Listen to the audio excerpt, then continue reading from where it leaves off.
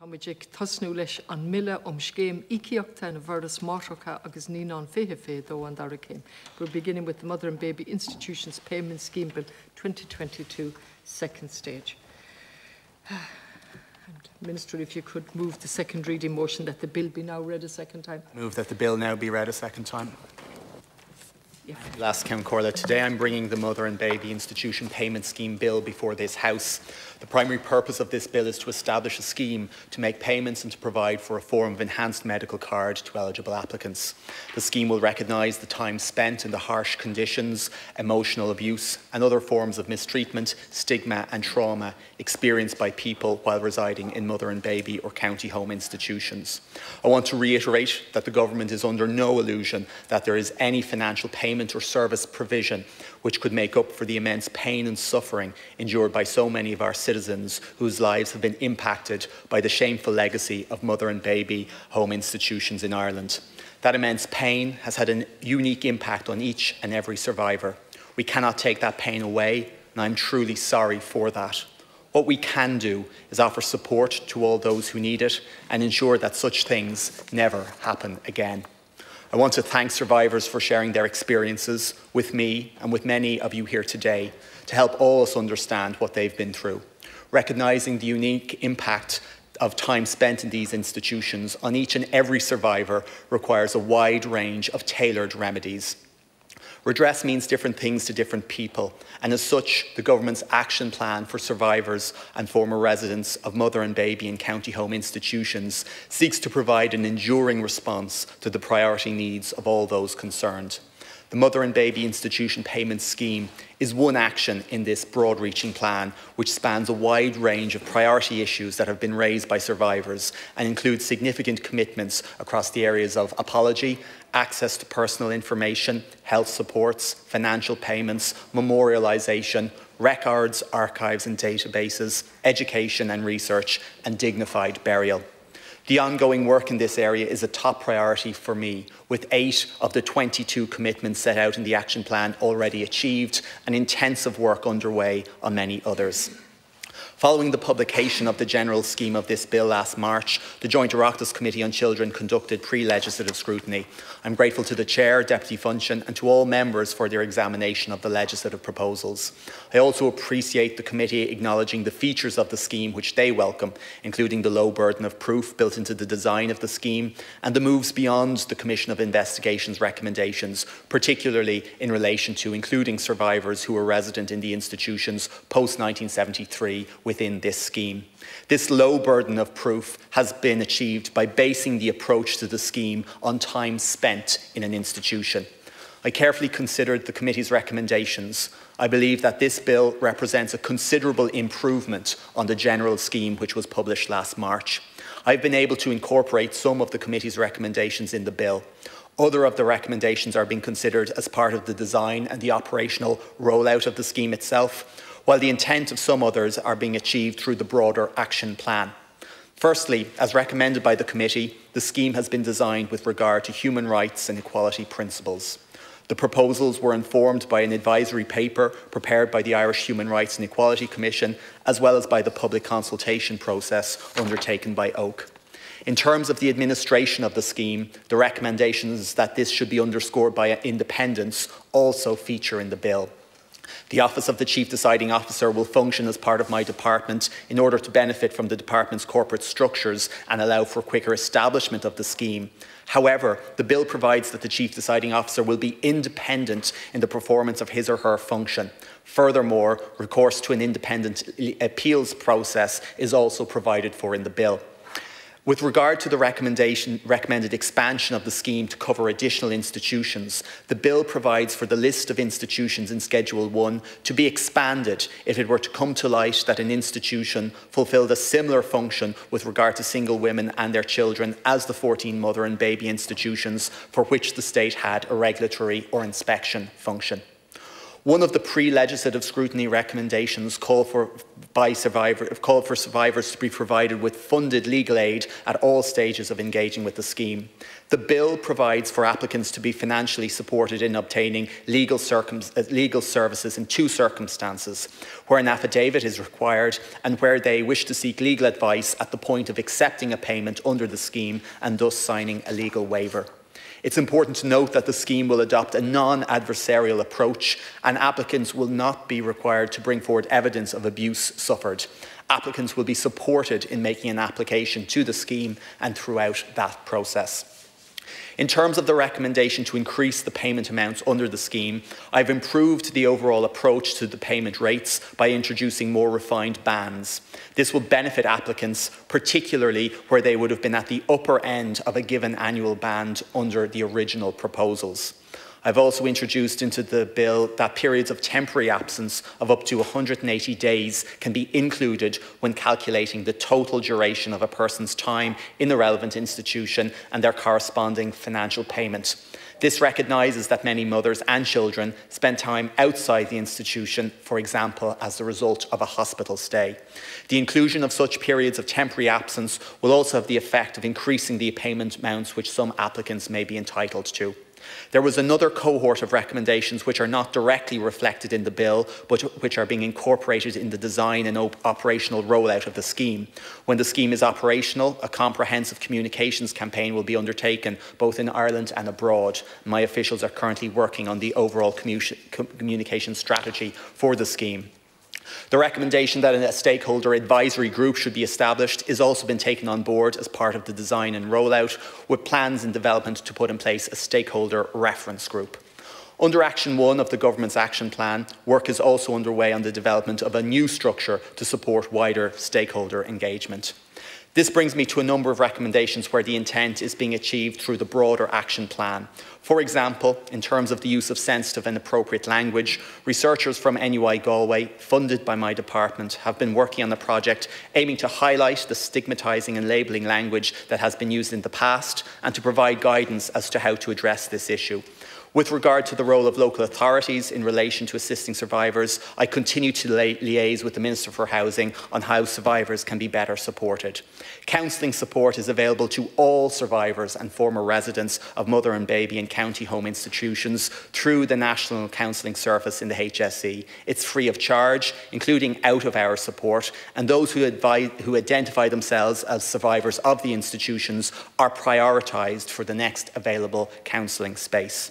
Finally, and within the context of the action plan, I want to address the sentiments expressed by those who feel excluded from redress because their circumstances are not covered by the payment scheme. I want to stress again that it is through the action plan that the government is delivering the most inclusive response possible to the suffering experienced by so many who've been hurt by Ireland's legacy in this area. The scheme is one element of that plan and can only deliver a limited amount. Following deliberations on the design of the scheme, it was decided that a general payment based on time spent in the institution was the best option in order to provide a non-adversarial approach to delivering the scheme. This is not a perfect solution, but it means that applicants will not have to bring forward evidence of abuse, harm or mistreatment in order to benefit from the scheme. This approach, unfortunately, does not cater to the circumstances of people who were boarded out, which, given the very individual experiences, would have to be assessed on a case-by-case basis. The action plan includes other measures which will provide support and assistance to those who were boarded out as children, including access to birth and early life information as part of the Birth Information and Tracing Act, and the provision of an ex gratia payment to reimburse anyone who was boarded out and had to pay inheritance taxes for farms which they inherited from their foster parents. Furthermore, funding of €330,000 has been provided for specialist therapeutic counselling services to persons who were boarded out or placed at nurse as children. Those who were boarded out following having spent more than 6 months in a mother and baby or county institution will, of course, be able to apply to the payment scheme for the time spent in that institution. In relation to children who spent less than 6 months in an institution and who were adopted or otherwise separated from their birth family, the overwhelming priority need expressed is access to records. The action plan provides for their needs through the recently enacted Birth Information and Tracing Act. From the 3rd of October, statutory information and tracing service under the Act opened, guaranteeing people access to their birth and early life information. In the first 2 weeks, over 4,000 applications have been received under the Act. The Government's proposal for the scheme mean that financial payments will be made to an estimated 34,000 people, and a form of enhanced medical card will be provided to an estimated 19,000 people who are resident in mother and baby and county home institutions, at a value of approximately €800 million.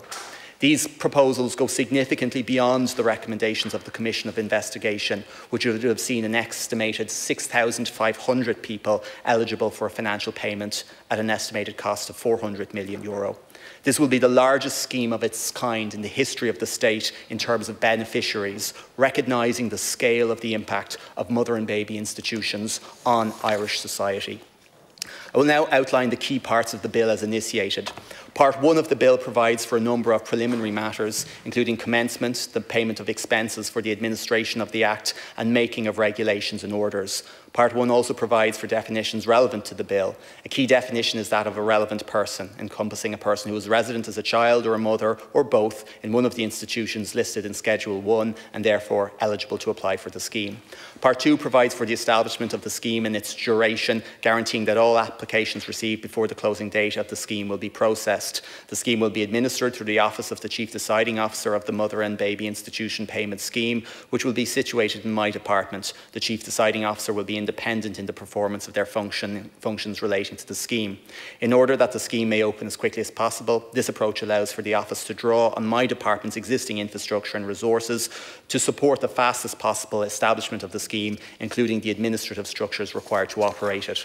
The Chief Deciding Officer will be provided with staff to assist with the operation of the scheme, and there is potential to contract third-party support to undertake some of the more straightforward processing tasks.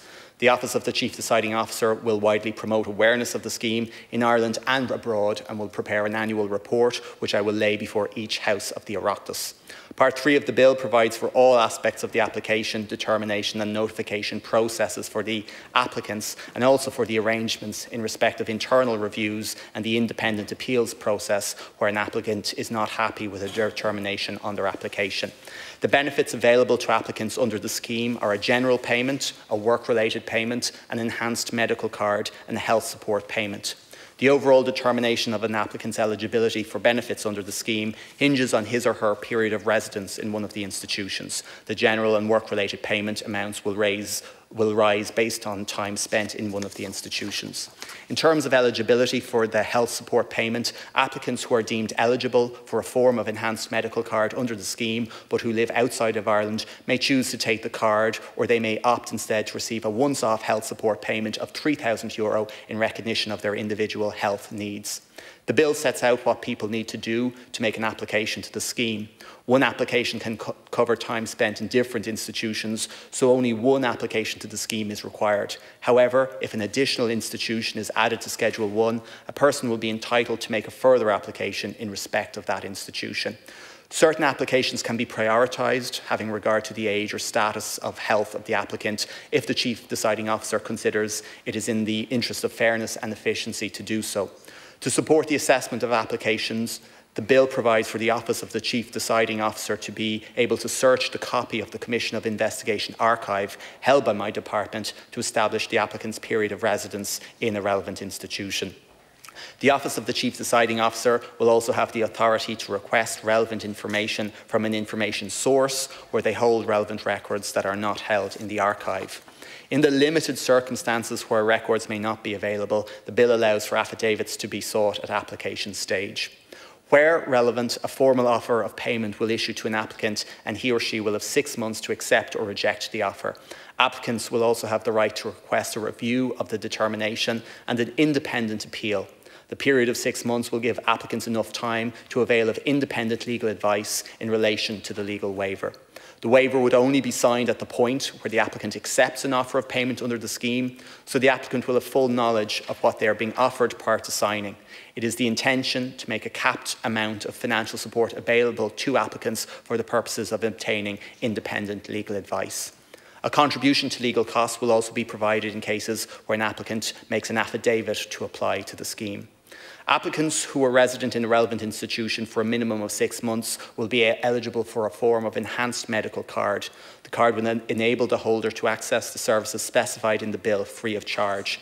Applicants who are deemed eligible for a medical card but live outside of the state may opt to receive a once-off payment of €3,000 instead of the card. The bill provides that a person can apply on behalf of a relevant person in specified circumstances. An application may also be made for a general payment and/or a work-related payment on behalf of a person who would have been eligible to apply but has passed away since the date of the state apology on the 13th of January 2021. Part 4 of the bill contains provisions on a range of ancillary matters. These include the power to make regulations, to prescribe a person as an information source where they hold relevant records, the power of those administering the scheme to process personal data and special categories of personal data for the purposes of fulfilling functions set out in the bill, a prohibition on the disclosure of confidential information by those administering the scheme, the service of documents and penalties. In addition, it provides that general payments and work-related payments made under the scheme are exempt from income tax, capital gains tax and capital acquisitions tax. Furthermore, the part provides for the carrying out of a review of the operation of the scheme after 2 years and again at the end of the scheme. It also provides that an additional institution may be added to the schedule of eligible institutions by way of a ministerial order.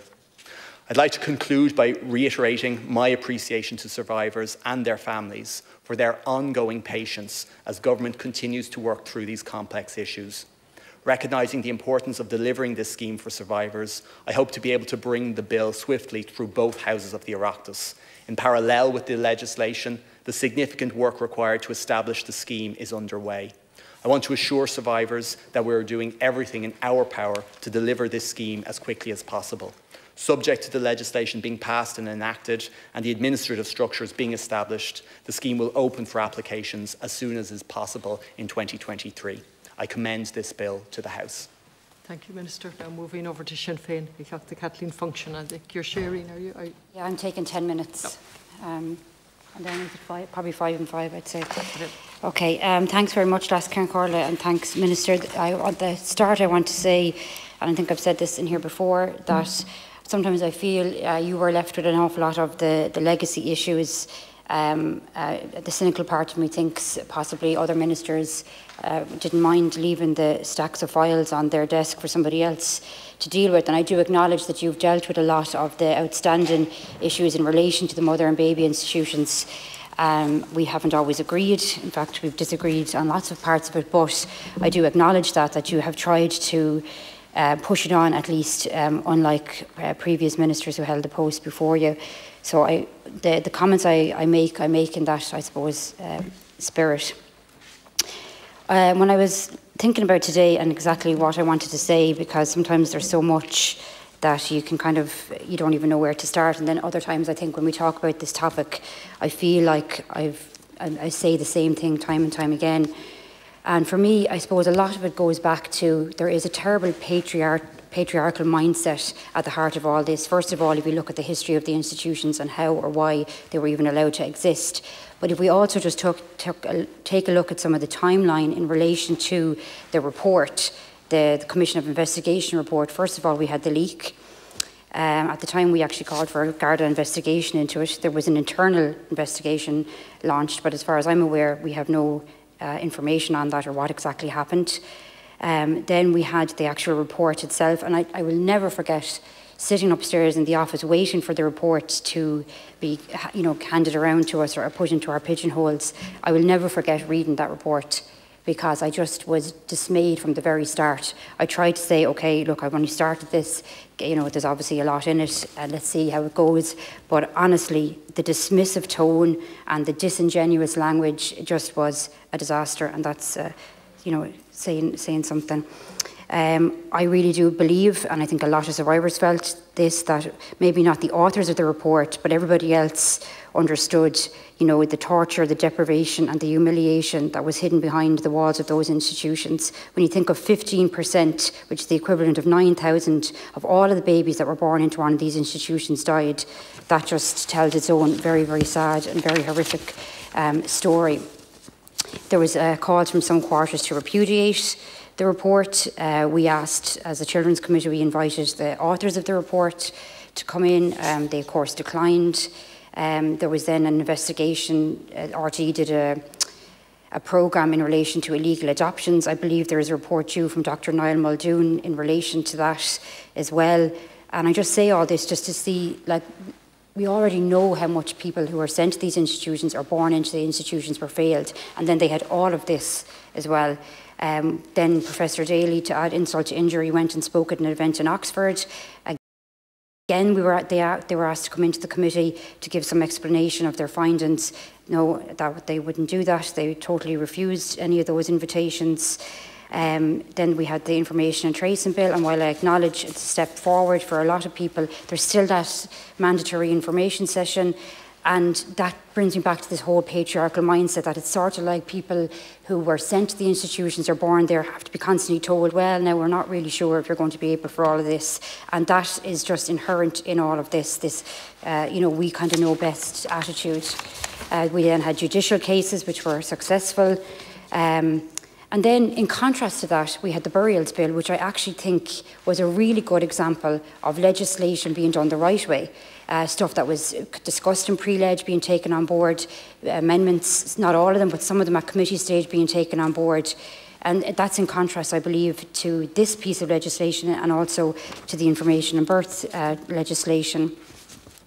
So in relation particularly to this piece, I kind of give that, and I know nobody in here necessarily needs a history on the situation, but I just think it's important for us to realise how time and time again people have been failed by the state and failed by the religious organisations, failed by the system. And unfortunately, you know, we are going to be added into that failure if we, as this generation of politicians, don't take this properly on board and actually make the proper recommendations and ensure that it isn't just words on a page and it isn't just nodding heads of sympathy and, you know, it's terrible what happened and we can all apologise, but we actually have to see the proper action. And by that I mean a lot of the stuff that was in the Oak consultation report, which survivors were very, very happy with that process.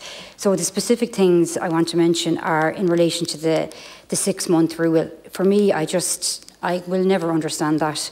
I cannot understand how, you know, you could be 7 or 8 months in an institution and because you were maybe 5 months, all of a sudden you're totally left out.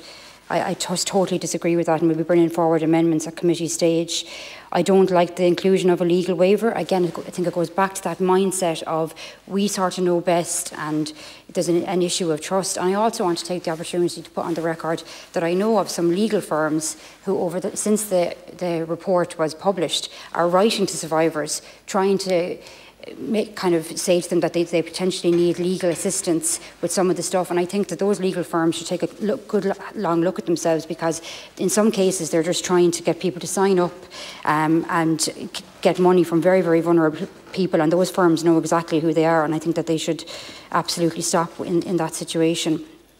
The exclusion of the boarded out is just horrific. I know you made reference to it in your own speech as well, Minister. I particularly want to mention, and I know you're aware of them, the two brothers that Deputy Pa Daly regularly refers to, James Sugru and his brother, that were in the boarded out.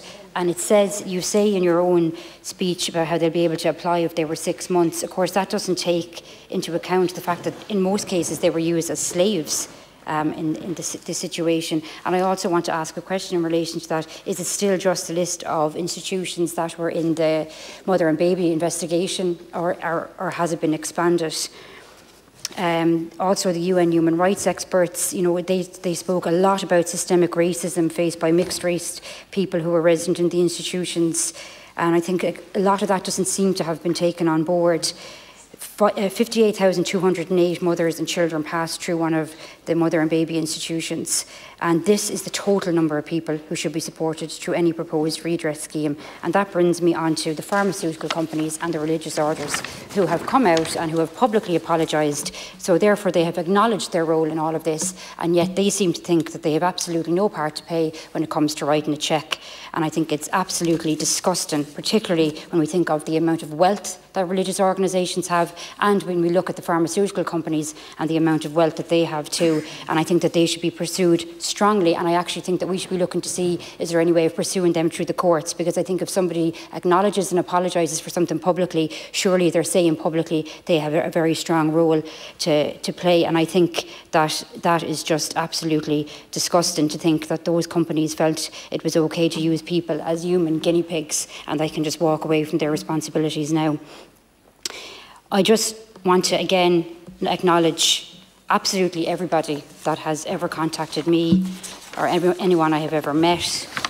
And a lot of the time, you know, we acknowledge and we say, and I know it's meant sincerely in relation to the bravery and the courage of people, but I always think as well, and I think particularly for women who were sent to these institutions, when they come in and they feel they need to tell you all their very personal medical stuff just because they're trying to get access to medical services, that is just totally and utterly wrong. A lot of the time they're very, very personal situations that you would potentially not even want to discuss with your own family, and then you're coming into a total stranger because you're so desperate to get medical services being left on waiting lists. And I hope that whatever medical card is being proposed is going to be strong enough that they're not just going to join the back of the queue of a 3 or 4 or 5 or 6 year waiting list, that they actually will get the services, particularly for women who are left to give birth in the most horrific of circumstances and who physically have never been the same since. I feel strongly about that, and I feel strongly about all of it, to be honest, but it really bothers me about the religious institutions and the pharmaceutical companies, and I hope they're watching today, not that they probably care, but I really, really hope that we can go after them in some way, shape or form, and that they are made to pay their fair share of everything. But there is no price that can be put, and we all know that, but the very, very first thing you do is you don't start by excluding people. Everybody needs to be included in this scheme, and the Oak recommendations that survivors trusted, they really, really trusted that process. And anyone I spoke to actually was, I don't know if happy is the right word, but they were very satisfied with that process. They felt they were listened to, they felt they were given time, and those are the recommendations that we should be looking at today for the redress. Thank you very much, Last Carla.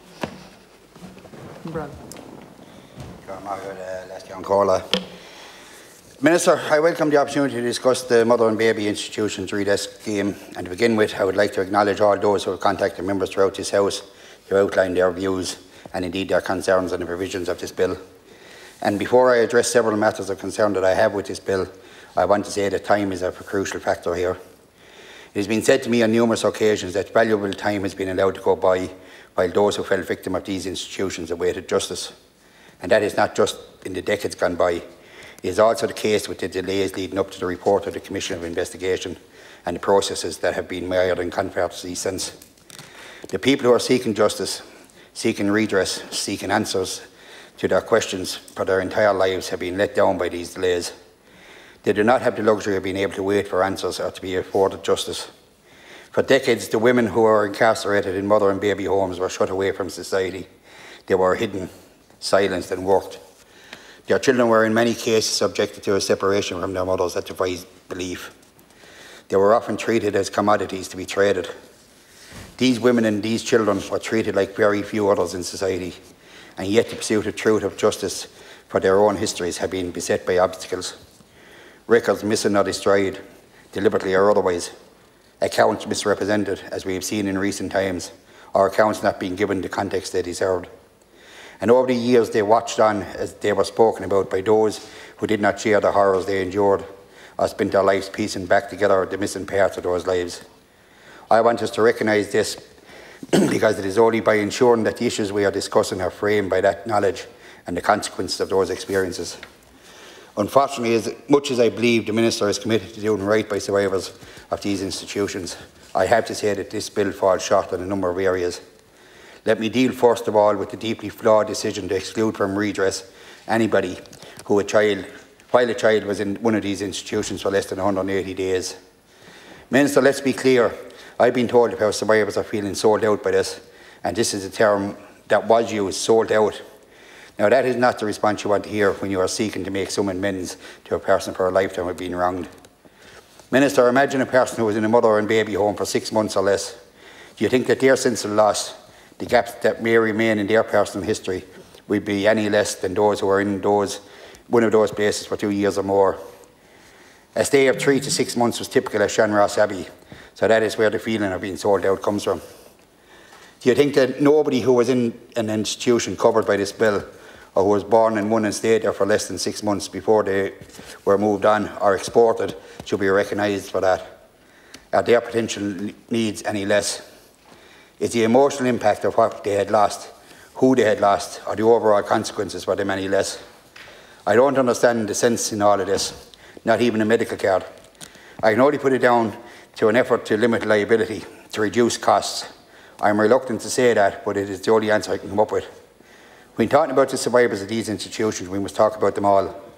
All of them had an element of self-determination taken away from them by a system that dominated their direction in life, and that deeply affected their lives from that time on. This is a fundamental flaw, Minister. You must see this. The nuns of Shanross Abbey got the money for their transaction regardless, yet an arbitrary bar is set for survivors. Deep down, Minister, you know this is deeply, deeply wrong, and I urge you to revise this or accept an amendment to address it. And Minister, this shortcoming also affects those who were boarded out as children, and who in many cases were the workhorse of others, is unjust in the extreme. Furthermore, the legal waiver remains, so we see more restrictions placed upon those who actually qualify for the scheme. This effectively removes the ability of people to exercise their right to justice and to pursue legal action. Yet at the same time, the religious orders who sought to profit from their inhumane methods and treatments of women and children are afforded all the time they want to further delay justice for survivors. Where are they now? I'll tell you where they are, Minister. They are again holding back from the survivors.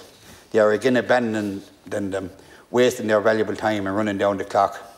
They are pinching every penny, just like they kept women and children at substance levels throughout their time in these places.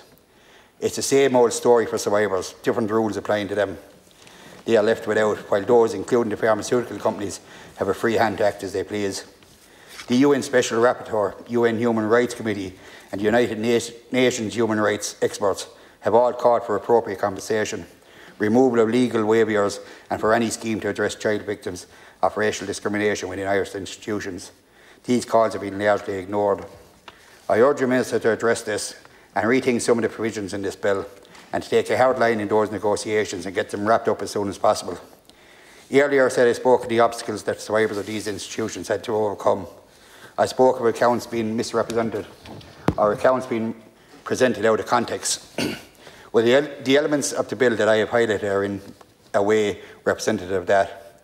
Oak Consultancy were called on to consult with survivors, many of whom had to add to their original testimonies, as the Commission of Investigation misrepresented the original accounts, questioned their veracity, or laid them aside. Much in the same way, the recommendations that were obtained from the accounts repeatedly given by some survivors have been ignored in this bill. Survivors engaged with good faith in many cases relived the trauma they went through, yet their testimonies were either misrepresented or dismissed. Yet a request to appoint a human rights expert to examine testimony given to the Commission of Investigation has been refused. That is totally unacceptable. The lack of trust in the process that survivors have developed over the years must be addressed. You have an opportunity now, Minister, to do this. And while I thank the Minister for the attention he has given to the survivors of Shanross, which is in my own constituency, I would strongly urge him not to leave this bill as it is. Before I conclude, I want to refer to two further issues. There are numerous questions that survivors have about the payments that a select number will receive. Given the age of many of the survivors, there are concerns that if the process is too onerous or lengthy, some may not live to receive those payments. What timescale can we expect? And if someone does pass away before they receive their entitlements, will they be passed on to the surviving family? And to conclude, I urge the Minister to see this discussion as an opportunity to do what is right. From my engagement with you, Minister, and I know you want to do what is right, So whatever or whoever is holding you back, I urge you to resist and bring sense and common and compassion into play here. And just to echo Deputy Function, there has to be a massive push put on the religious order and pharmaceutical companies to make the payments and give the redress and give these survivors what they actually deserve. Gormagood. Sean Sherlock.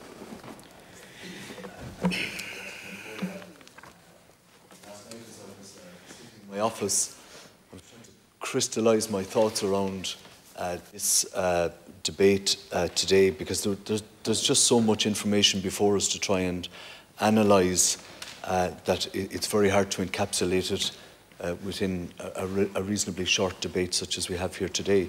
But I am grateful for the opportunity to speak to the debate nonetheless. But I think we're fortunate as TDs that there are many people outside of these walls who are willing to provide us with excellent research and resources. And last night, as I was sitting in my office, in my inbox popped a paper from the Irish Council of Civil Liberties. And with your permission, Chair, I propose to read this into the record, because I think for me it crystallises all of the issues and all of the flaws that are inherent within this legislation, if I may do so. It's the Irish Council for Civil Liberties briefing paper on the Mother and Baby Institutions Payment Scheme Bill. I'm quoting entirely the document here in the short time that I have available to me. Survivors challenged the final report of the Mother and Baby Homes Commission of Investigation in the High Court by arguing that the Commission failed to adhere to the legislation that established it, and that their rights under the Constitution and the European Convention on Human Rights had been breached. A settlement was reached whereby the state consented to a declaration that the Commission acted in breach of statutory duty. A statement was also agreed which recognised that survivors, quote, do not accept the accounts given in the final report as a true and full reflection of the oral and documentary evidence they gave, end of quote. And this is followed by a list of 64 paragraphs which can no longer be relied on. The state has expressed that the redress scheme is a part of the measure being used in, quote, responding to the report, end of quote. ICCL is concerned that the redress scheme is therefore based on a report which the state itself agreed was flawed. The final report, that's the Commission report, omitted survivors' testimony and drew conclusions that do not align with survivors' testimony. For example, this is Section 2, Part A of the ICCL report, there was no evidence that the women who gave birth were denied pain relief. And that's in the Executive Summary, paragraph 245, and that there was, quote, no evidence. And these are all the words of the Commission report now, let me be clear, that at the time of adoption, women thought their consent was not full, free and informed. And that was in the Executive Summary, paragraph 254. Again, the report says mothers were not incarcerated in the strict meaning of the word, that certain evidence was merely, quote, the product of a creative writing class. This is the atmosphere in which we're seeking to promulgate this legislation in Laskin Corda. On the proposed independent review, the ICCL report, I mean, it's a damning report. On the 2nd of June 2021, it was reported that the vast majority of evidence given by survivors, those who gave evidence to the Confidential Committee, was effectively not considered for the final report. This led to the proposal from the Department of Children for a review of survivor testimony. However, the Minister recently announced, and this was quoted in the Irish Examiner, due to the work of Elaine Loughlin and Conal Faherty, that Minister O'Gorman recently announced that this would not proceed due to, quote, significant legal complexities. And these have not been adequately identified, according to the ICCL. Problems with the Mother and Baby Homes Institutions Payment Bill 2022. The Mother and Baby Homes, we call it the bill, omits over 40% of survivors, including children who spent less than 6 months in an institution and those who were boarded out. The 6-month requirement is arbitrary and permits no consideration of context. A child resident for 180 days receives €12,500 and a child resident for 179 days receives nothing at all. The bill makes it more difficult for survivors who resided in an institution at a young age to claim compensation, whereas the general scheme of the bill, which the committee considered, allowed child survivors to claim payment if they were or had reasonable grounds for suspecting they were residents. The bill only allows a child to claim who was resident. Very specific language. For children who may have no documentary evidence of their residence, this sets the standard of proof too high.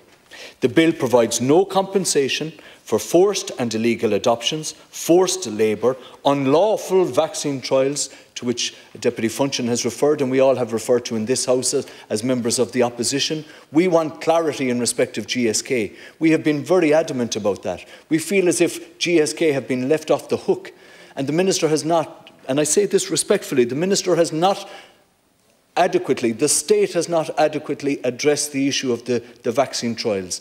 That is a sword of Damocles, as I've said, hanging over us, and it needs to be addressed. But the bill provides no compensation for forced and illegal adoptions, forced labour, unlawful vaccine trials, abuse as an adopted child and death. Nor does the bill provide compensation for discrimination, whether based on gender, disability or race. The latter issue of systemic racism in institutions was recently highlighted as a serious gap in this bill by UN Special Rapporteurs.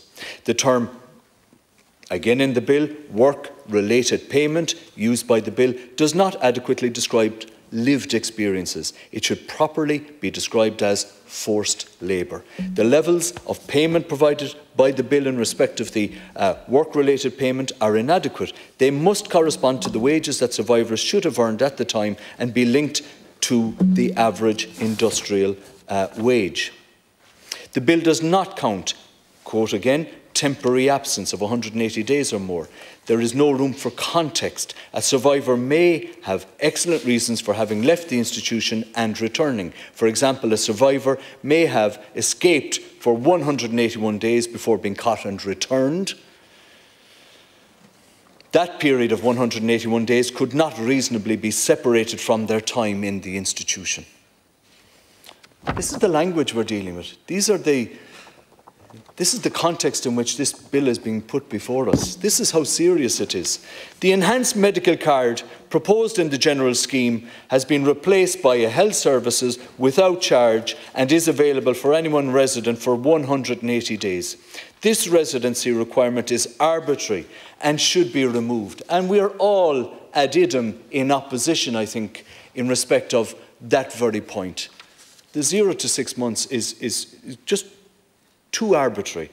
Survivors resident outside of Ireland are entitled to a payment of €3,000 instead of a health services card without charge, and this figure is far too low and is not reflective of the value of the services available to those receiving health services without charge.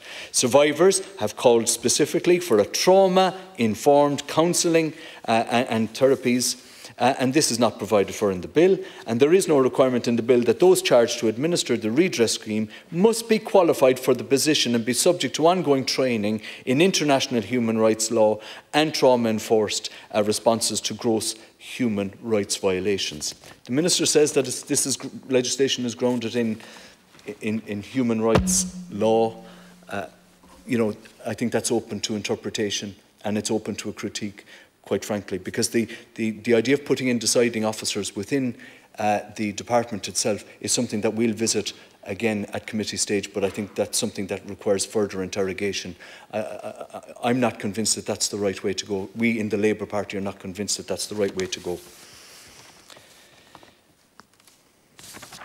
Additionally, the bill states that a survivor will be entitled to no compensation where they have, quote, received an award from a court or settlement in respect of an action arising out of any circumstances relating to the same period of residence in the institution.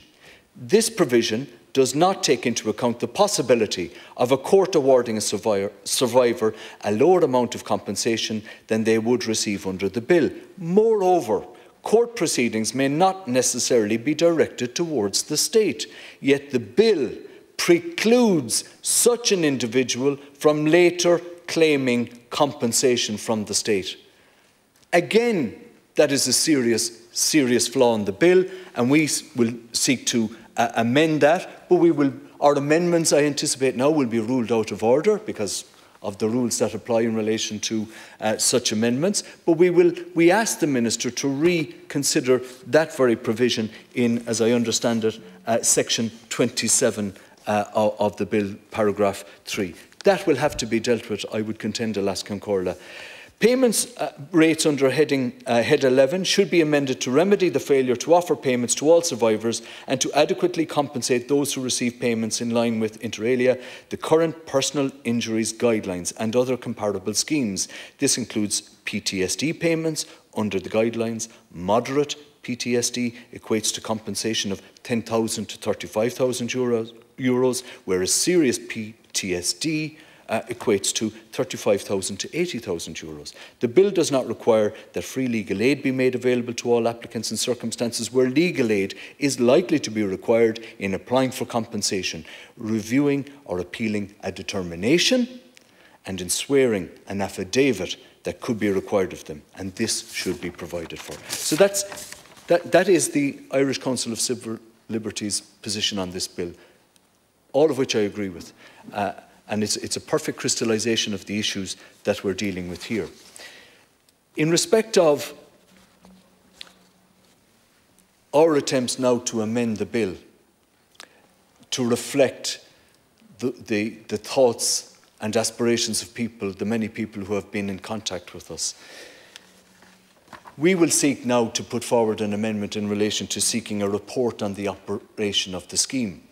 And in putting forward that amendment, we will seek to highlight the flaws in this bill on the basis that we will seek the report asking whether and to what extent persons engaged in the management, administration or operation of relevant institutions should be permitted or required to contribute to the cost of making payments under this Act, because that highlights the flaw in relation to parties who are not party, if you will, to the redress scheme. And again, GSK looms large in terms of our thinking there. Whether the 180 days residence requirement provided for in section 13(1) and 4 should be amended or repealed. Whether the scheme should be extended so as to make provision for recognising persons who were boarded out as children as relevant persons.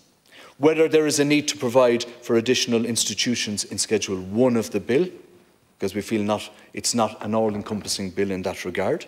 Whether the requirement imposed on applicants by Section 27(3) should be removed. And let me state what Section 27(3) is. An applicant who receives a payment under subsection 1A or the personal representative of a person in respect of whom a payment is made under subsection 1 shall not institute civil proceedings and shall discontinue any other proceedings instituted by or on behalf of the applicant against a public body that arise out of the same or substantially the same circumstances as the circumstances to which the application concerned related. What you're basically saying is, if you get money under this scheme, you have no recourse to, in order to sign the bottom line to get your money and redress and compensation, you're disbarring yourself from any further action on the same issue. That's essentially what, as I understand it, is what the Minister is saying and has prescribed in this legislation. The Irish Council of Civil Liberties, as I've already said, are speaking to this point, and there are a number of solicitors who have been in touch with us who are very concerned about the perception that this bill creates that people will not have access to the legal advice that is entitled to every citizen on any matter of law before them, and particularly in circumstances like this, where people will need advocates, and we will act as advocates, as TDs for people, but I'm not a lawyer, and there will be times when people will want to interface and may seek to take further action, as I think should be their right in civil proceedings, and they should not be proscribed from doing that. I want to speak specifically then to the human rights element of it in relation to the Irish Human Rights and Equality Commission. the Minister speaks to the fact that, you know, he took on board, if I'm interpreting him correctly, the paper that was drafted by them or published by them. But I just want to quote again from the IHREC, and their advisory paper stated that the Commission of Investigation, I'm quoting here, report was also limited in terms of the institutions that it covered. I've said that already. In the past, the exclusion of certain institutions in Ireland has created a barrier to seeking recourse to any meaningful reparation for survivors, despite having been subjected to serious harm. And recent research from Queen's University identifies the difficulties of relying on previous investigations to inform the scope of reparation schemes, and which resulted in excluding certain institutions. Refusing redress for these victims or basing redress on the same assumptions and availability of evidence already collected through investigations creates a hierarchy of victims, silencing those at other institutions and compromising the efficacy of the redress scheme overall. That's a glaring point that hasn't been addressed in this. And we cannot have that hierarchy. For too long on this island, there's been a hierarchy of victims. And we can have no more of that, Minister, I respectfully contend. And again, from Mr. Spicer, a solicitor who corresponded with us, and I quote, "The Minister quite worryingly seems to indicate that it would be sufficient to have a staff in his own department handle the many thousands of inquiries. This is not only impractical in terms of the logistical capabilities of having a handful of staff handling tens of thousands of calls, it lacks basic independence, and it would be entirely inappropriate for the Minister's own staff to be advising service users on their rights, commenting on whether they should apply to the scheme, helping our community to weigh up the pros and cons of the scheme, or anything else that the community need help with in terms of putting their applications together." Now, I think it's fair comment to say that given the experience of survivors in relation to the Commission report, to now again expect those people, the people we represent, to now interface with the Minister's department and to expect them to have confidence in that process. They just do not have confidence, and they want to be able to deal with somebody who is independent and who is verifiably independent. The community cannot, again, Mr. Spicer, the community cannot be led with their hands held by the state to accept this redress without independent legal advice forming part of the decision-making process, should the applicant so wish. This scheme has to operate with complete transparency and fairness, and part of that process is the right to consult with a chosen and trusted legal representative, not only on the scheme itself, but also in consideration of the individual's own lived experiences and balancing that with the provisions in the scheme. Applicants, therefore, must feel that they can voice their concerns and be given feedback in a confidential setting with their trusted legal representative. So, in essence, Minister, I understand the Minister's genuine attempts to formulate a scheme here. I understand that. But the legislation before us, as it's constituted, does not deal adequately with a whole raft of issues that remain outstanding. And I would hope that the Minister would be of a mind to introduce amendments to his own legislation at committee stage, which would deal with particularly Section 27 and Section 3 in relation to, the right to further civil proceedings if an applicant so wishes, where they are deemed to have already received compensation or redress. And I also believe strongly that the issue of the 0 to 6 months, if that isn't dealt with, then the legislation disregards so many people. And I asked previously on the record of the House here, I asked of the Minister what analysis had the Minister and his department officials taken out what analysis had the Minister and his officials done of the number of people from 0 to 6 who could, 0 to 6 months, who could potentially form part of this scheme, whether or not that that was, one, quantifiable, and if it was, what would the additional cost of that have been to the scheme? Because I believe that there are people, and there's been a weight of evidence given to us on this already. The Minister will be well aware of this. But it's just too arbitrary to include people from 0 to 6 months of age from the scheme. Again, I'm asking the Minister respectfully to please reconsider that, because it seems to me that the reason for it is that I think that some analysis has been done on the cost of this, and I think that the analysis is such that the government have decided it would be too costly to add that onto the 800 million budget line that's already been ascribed for this, and therefore they've taken an arbitrary decision. I apologise, I'm out of time. We will revisit a lot of these issues at committee stage. Thank you. Moving on, back to the realty. Galarashkuji on realties. Ich habe der Emer Higgins. Shock Nomad. I am grateful for the opportunity to discuss this piece of legislation which has been so long awaited by so many people. It follows years of activism by survivors of mother and baby home institutions to get recognition and redress that they so badly deserve. The really critical need for this legislation has been recognised by all political parties, all stakeholders and all groups. And I want to welcome the work you, Minister, and your department have done on this legislation and on making it such a key priority for this government. We've heard the testimonies, we've heard the horror stories, and that's evidence of Ireland's long and dark history of illegal and forced adoptions. And we must shine a light on that dark corner of Irish history.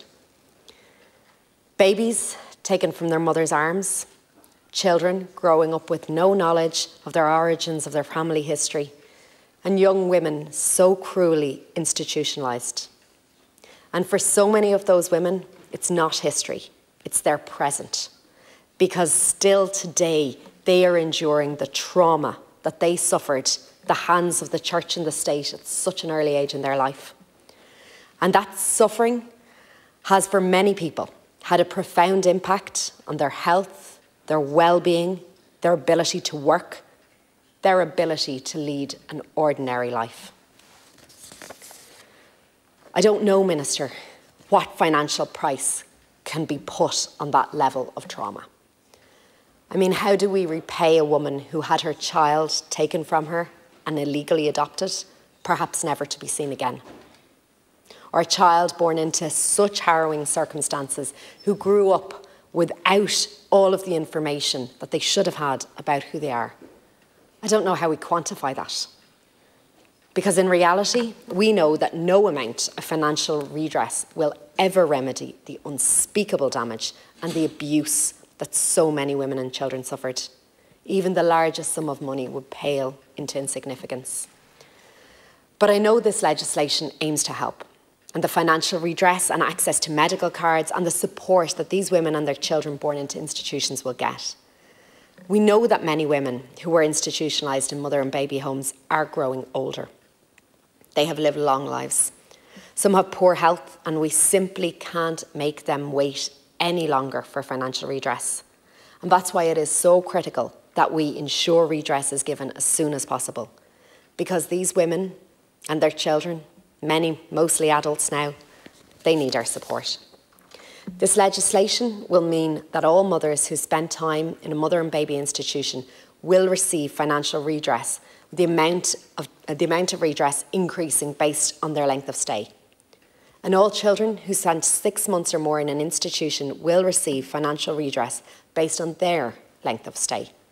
An additional work-related payment for women resident in certain institutions for more than 3 months who undertook what might be termed commercial work will come into play. An enhanced medical card will be available to everybody who was a resident in a mother or baby home or county home institution for 6 months or more.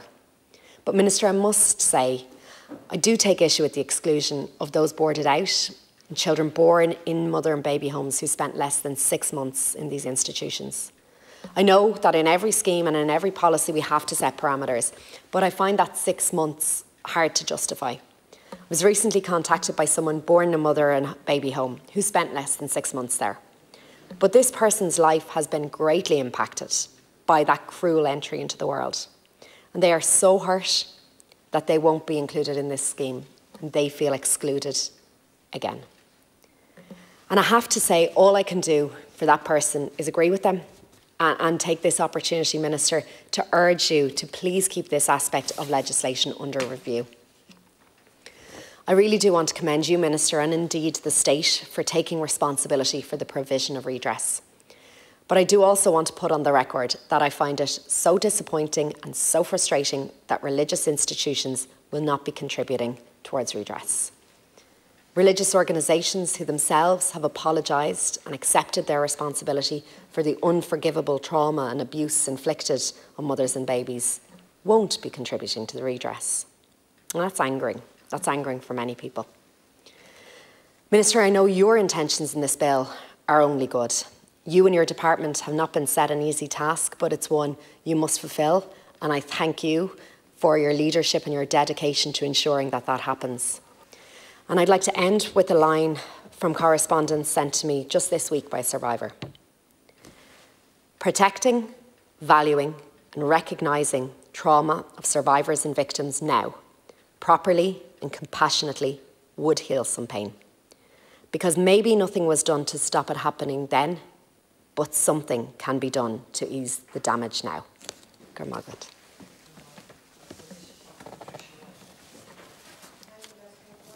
Minister, I've had many emails and phone calls from survivors of our mother and baby homes over the past few weeks, and the survivors are understandably angry about some of the provisions of this bill.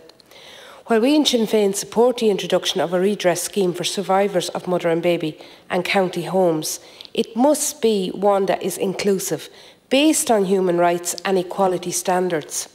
There are serious concerns in regard to the exclusion of children who are resident in these homes for less than 6 months. People feel that it has been deliberately formulated to exclude approximately 24,000 survivors, mostly consisting of these children who were residents for less than 6 months. And that the government's plan is all about reducing costs and reducing liability. What it should be about is creating equality, fairness and ensuring that all survivors are adequately compensated for any time spent in one of these horrific institutions. Minister, earlier this week I spoke to a man who was born in one of these institutions. He spent a short time there before being adopted to a family in the west of Ireland, where he had a happy childhood. He learned in later life that he was adopted, and when he went looking for his mother, he found she had died the previous year. He has since connected with her wider family, but feels cheated out of the chance to know his mother. He rightly blames the state, who were complicit in his forced adoption. I also spoke to this man's son, and he told me he feels an intergenerational sense of loss, of shame and of anger, and the consequences of the state's action and inaction run deep. In 2013, former Taoiseach Enda Kenny apologised to the Magdalen Laundry survivors.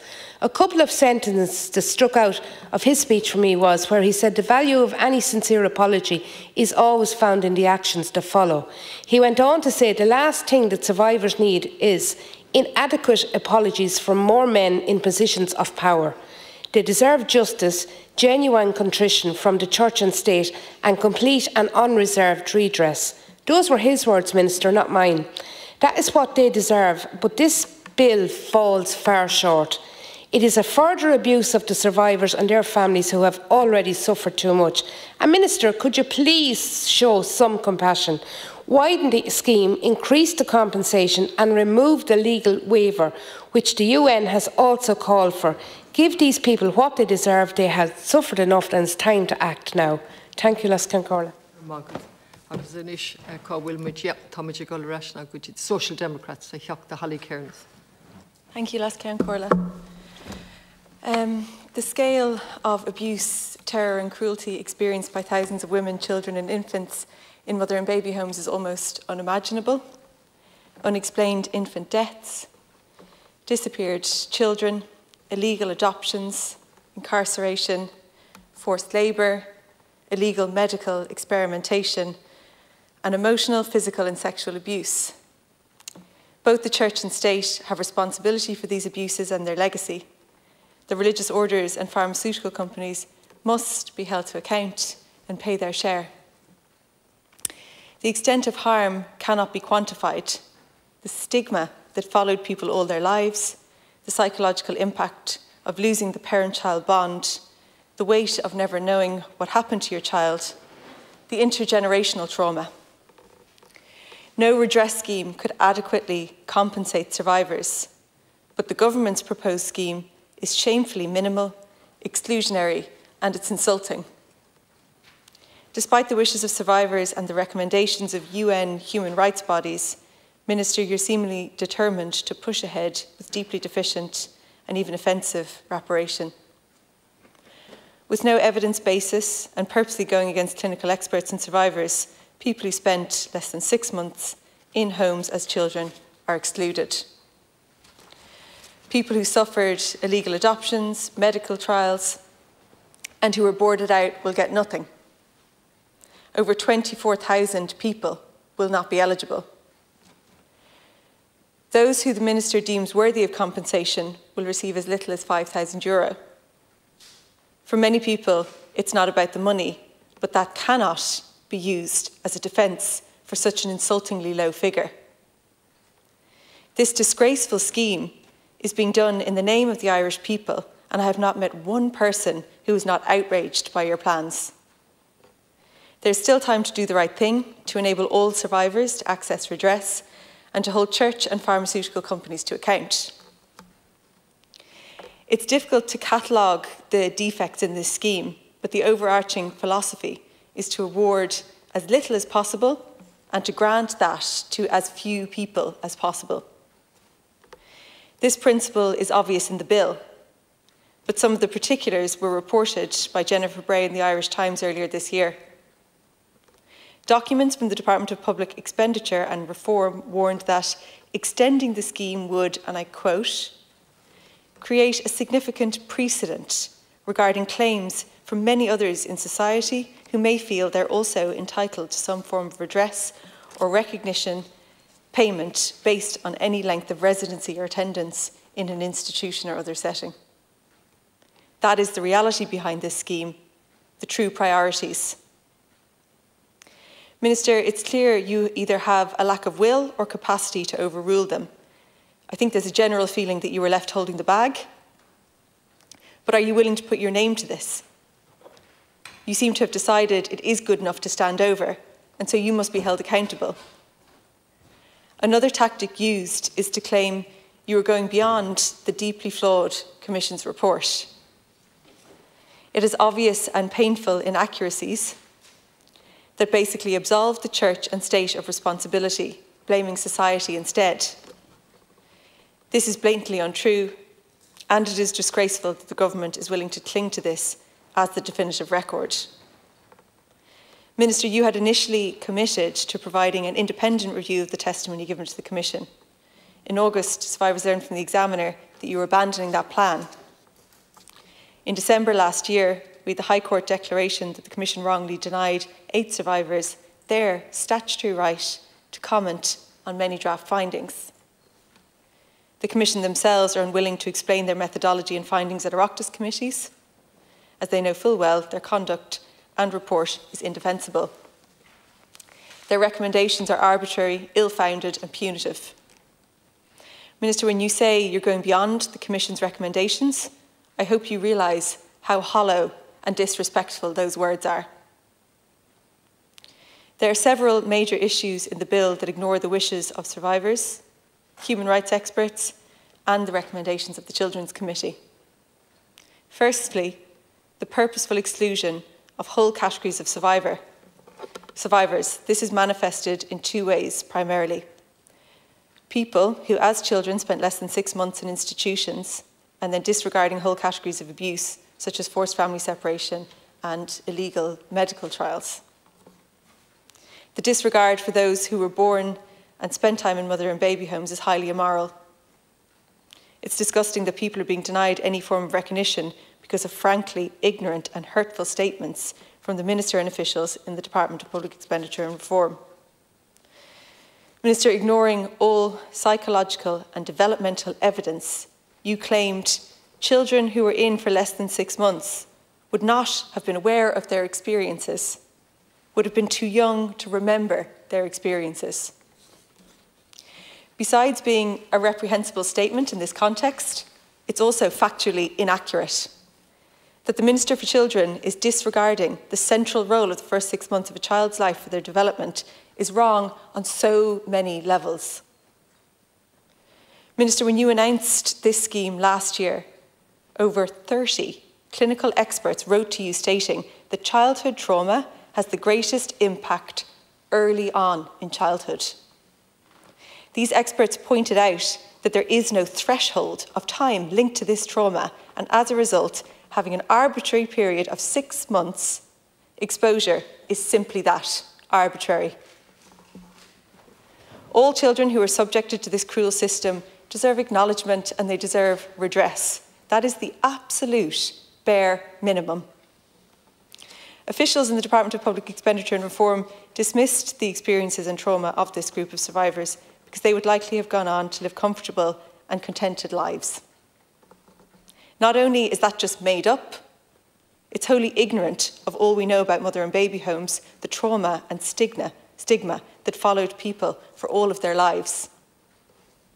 The exclusion is based on a dehumanising position that shows this government has no interest in evidence or lived experience. The disregard for the wishes of survivors further demonstrates this point. Minister, you commissioned the Oak Report. You presented it as a chance for survivors to have their voice heard in shaping the redress scheme. It's especially callous to ask survivors for their input, only for you to then go away and reject it. Survivors participated in good faith, shared their experience and opinions, again, only for you to ignore them. That is unforgivable. The consultation was just a tick-box exercise for the Minister and the Department. The lives and experience of survivors are just a bureaucratic exercise to be thrown aside. I want to quote some sections from the report to ensure that they are on the Dáil record, for the people to understand how the Minister is simply ignoring survivors. Here are 2 excerpts from the executive summary on page 9. Many survivors stated that the recommendations were inappropriate, that eligibility criteria were arbitrary and lacked an acceptance of the reality and the conditions in the home. And, quote again, the largest proportion of written submissions stated that all mothers and babies who resided in mother and baby homes should be eligible for redress, regardless of the duration or year of their stay, and regardless of whether children were accompanied or unaccompanied by their mothers. On that same page, there's a direct quote from a survivor too. I think it's disingenuous of the government to place an arbitrary 6-month redress restriction on residents. From a neurobiological perspective, the damage done to an infant is catastrophic. It is a cop-out not to include human rights. The state has failed us. It's in there in black and white. There is no ambiguity. The survivors are clear. Clinicians are clear. The evidence is clear. The Children's Committee recommendation was very strong on this issue, based on our engagement with survivors, their advocates, and human rights experts. We required that the 6-month residency requirement must be removed. Anyone who is resident in one of the institutions should be entitled to a payment regardless of the time spent therein. Minister, when I and others put forward amendments to remove this deeply insulting exclusion, will you defend it each time? Would you claim giving people access to their personal information is all they wanted every time? Or more worryingly, will you use the money message excuse to rule us out of order? The 6-month exclusion has to go. It should never have been there in the first place. The second way the government is excluding survivors is by dismissing abuses, most prominently forced family separation and illegal adoptions, the practice of being boarded out, forced labour, and illegal medical trials. Here the government has cobbled together different and equally pathetic excuses to deny any form of restitution for the harm caused by the state, church and pharmaceutical companies. the flawed Commission's findings are used as a rationale. Individuals are being told that the experimentation they never consented to, one of the most basic tenets of medical science, is a matter for them to take up with the pharmaceutical companies, as if the church and state didn't facilitate them. This group must be included in the scheme, and the state should pursue pharmaceutical giants. Adopted people and the survivors of forced family separation, one of the worst crimes imaginable, have been neglected in this process. They were not included in the terms of the Commission, meaning there is no official recognition, and they've yet to even receive a proper state apology. Recently in the Seanad, the Minister gave an attempt at an apology with a handful of survivors invited. The whole incident revealed the government's priorities rather than meaningfully recognising the abuses and crimes involved. The Oak report, as I mentioned, stressed that all survivors should be included. The principle incorporates these groups. But in case there was any doubt, it is specifically stated that, and I quote again from the executive summary, eligibility would be further extended to include those subjected to coercive family separation outside institutions or who are illegally adopted, fostered, boarded out without adequate supervision and vetting. To do otherwise, it was stated, would undermine the legitimacy of the scheme and fail to deliver a survivor-centred response focused on the nature and effects of the harm suffered by survivors. The Children's Committee, aware of the Minister's treatment of survivors, firmly supported them in our recommendation that the scheme recognises all rights violations and harms perpetuated in the institutional and family separation system, including but not limited to those identified by the Oak report. The Irish Human Rights and Equality Commission have strongly called for a broadening of the scheme as recognition for the range and scale of abuses in these state-run or financed institutions. In addition, there is a mountain of recommendations from UN human rights experts that the government is ignoring, hoping that the average person is not aware of them. I can only list some of the many findings. A joint letter from 6 UN Special Rapporteurs in November 2022 said that as illegal adoption may come within the legal definition of trafficking in persons, it is critical that the redress scheme establishes a process for effective investigations and ensures access to effective remedies to all victims without exception. In July, the UN Human Rights Committee called for the state to fully recognise the violation of human rights of all victims in these institutions and provide redress. In September, UN human rights experts called for redress for victims of racial discrimination and systematic racism in Irish childcare institutions. This point is important and often overlooked. Misogyny, classism, racism and other forms of discrimination were inherent in these cruel systems. Women and children from poorer families were often treated worst. Children with mixed heritages were abused. Travellers and disabled people were also targeted. An important part of transitional justice is recognition. It's truth-telling. That is not just memorialisation. It needs to be in the legislation. The Irish Human Rights and Equality Commission was clear on this, as were others. The legislation should outline the range of abuses and human rights violations. These should be listed and every survivor should be compensated. The scale of people currently excluded from the scheme is shocking and the amount of abuse not recognised is shameful. The next major issue is the disgracefully low compensation. We know for some survivors it's not about money, but acknowledgement and some help with living costs and medical expenses. All the UN bodies have called for proper compensation. The Children's Committee, based on engagement with survivors and others, have called for an increase in the payment amounts for HHAA medical cards, for tailored trauma-informed counselling supports and for legal aid to enable survivors to seek independent advice at every stage. Some survivors will get as little as €5,000. Minister, that is truly pathetic. While no form of redress could adequately compensate survivors, that cannot be used as an excuse to grant paltry amounts. It's a pathetic excuse, and you know it. Thirdly, a legal waiver remains under the terms of the General Payment or Work-Related Payment in Section 26. The UN Human Rights Committee, UN human rights experts and the Children's Committee have all called for the removal of legal waivers. Those who apply for redress should not be gagged or restricted from taking separate legal action. Again, it's an attempt to control survivors, to prevent them from even thinking of seeking more redress than the small amounts that you've decided that they can get. Another significant issue is the lack of interim payments, and again, this is another matter that survivors were very clear on.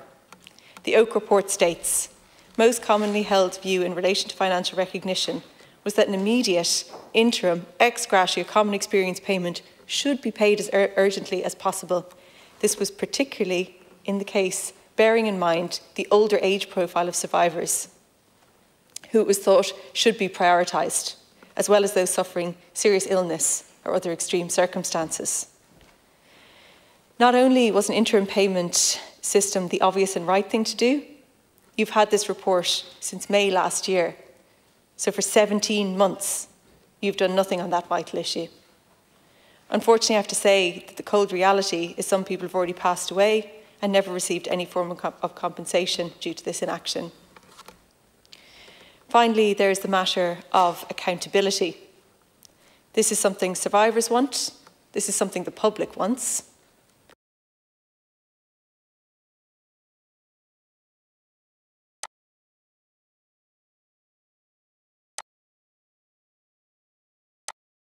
And UN committees have asked for. Why are the church and pharmaceutical companies not being held accountable? The Minister is apparently in negotiations with religious orders to contribute to the cost of redress. This should not be a subject for negotiations. From the government perspective, you should be seizing assets. These orders profited from crimes, from forced labour, from child trafficking. We have laws to rightly seize proceedings of illegality. If a gang carried out these crimes, there would be no hesitation. But because it's the church, government parties wouldn't dare. The conduct of these so-called Christian organisations is shameful. If the religious orders had any credibility, they would hand over assets in contrition. Their hypocrisy is obvious. And the government is making no effort to hold pharmaceutical companies accountable either. Not to mind any form of legal culpability, we've basically given up on the idea that anyone will ever be prosecuted for these crimes. It's clear from its conception this scheme was not designed with the preferences of survivors or human rights standards in mind. It was shaped by financial concerns and the government's philosophy of doing just enough to look good, just enough for the headlines. This bill intentionally excludes over 20,000 survivors. It willfully ignores human rights violations and crimes, and it ignores the Minister's own consultation and numerous UN human rights bodies. It is frankly disgraceful and insulting. It's another stain on how Ireland has treated a group of people who have suffered countless abuses, people who have suffered enough. And you know it, and your colleagues know it. It is clear from the number of government speaking slots that no one turns up to speak for. While many were eager to speak on the eviction ban and the energy bill, where are they today? Just one, who criticised a lot of the bill. Last week, none. They know this is a hollow, offensive scheme, but will they vote for it? I'm calling for a vote of conscience on this controversial bill. I know many backbenchers are deeply uncomfortable with this bill, and if the Minister is so confident that he's doing the right thing, would you allow a free vote? Many survivors have spoken out already, while others, understandably, are just too tired now. They've been worn down by the state and successive governments for years, and now this one too. I, along with others on the opposition benches, will do what we can. I'll be putting forward amendments to address the most egregious aspects of this bill at every single stage. I have no doubt that you will disregard them, just as you have disregarded survivors and human rights experts. But at least the will of the people will be presented. People want justice for survivors. They want a proper scheme that recognises the harm caused. The government certainly does not represent Irish society on this, and it will be on the record that at least there was some public representatives who spoke up. It's not too late, Minister. The decision is yours. Thank you, Deputy. Deputy Ruairi-Murphy. Guramaigad Cahirlock. Minister, look, we all know this state has a very long history.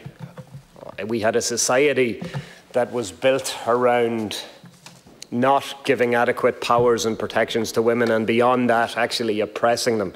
And I accept that a significant amount of legacy issues have fallen in your in tray. I assume others didn't want to deal with them.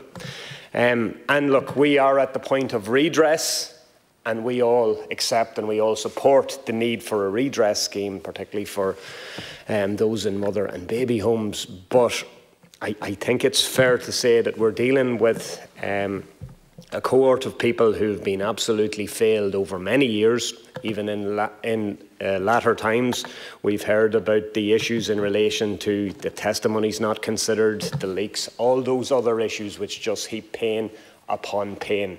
And the fact is, you're dealing with a huge cohort of people who feel that they have been betrayed and left to one side by this state, and that the fact is there is a considerable amount of people, I think it's in around 24,000 and probably beyond, that now definitely feel that they absolutely are not getting any element of even delayed justice. And look, just to put this in some sort of general framework, Louth County Council, on the back of two motions by Louth County councillors, that's Sinn Féin's Joanna Byrne and John Sheridan, Dennis Cahalan wrote up a piece about Louth County Council's historic responsibility or involvement in the mother and baby homes. And I'm just going to read out two pieces. Women from County Louth were placed in mother and baby homes throughout the country. It is impossible to state accurately how many of the mothers and children in homes were from County Louth. Information on admissions practices incomplete. Women would have been referred by clergy, medical and nursing personnel, public officials or family members, absolutely with no element of power in their grasp. And then many pregnancies arose from incest, statutory rape or other exploitative situations. And I think that that's what we have to accept. We have to accept that a huge amount of women were absolutely powerless. All did nothing wrong. Many found themselves in exploitative situations because of the huge power differential that was in society, and the great and good at best did nothing to improve that set of circumstances. And we are looking to address this. And I think it's fair to say that the idea of removing those people who were less than 6 months resident in these homes just doesn't wash. We all accept that that these people went through a huge level of pain. That's before we start talking about the failures in relation by the pharmaceutical companies and the clergy. But Minister, you have the power to deliver what is a small modicum of justice for these people who have been too long without it. And I think we all need you to do that. Thanks. Deputy Catherine Conley. And it is significant that quite a number of TDs have ignored their slots for speaking. I'll leave it at that in relation to such an important topic. You say in your speech, Minister, the scheme will recognise the time spent and the harsh conditions, emotional abuse and other forms of mistreatment, stigma and trauma experienced by people while resident in a county, a mother and baby or county home. What's missing there is some people, you know, some people. And it'll recognise some damage, and it'll recognise some institutions, and it will give some money.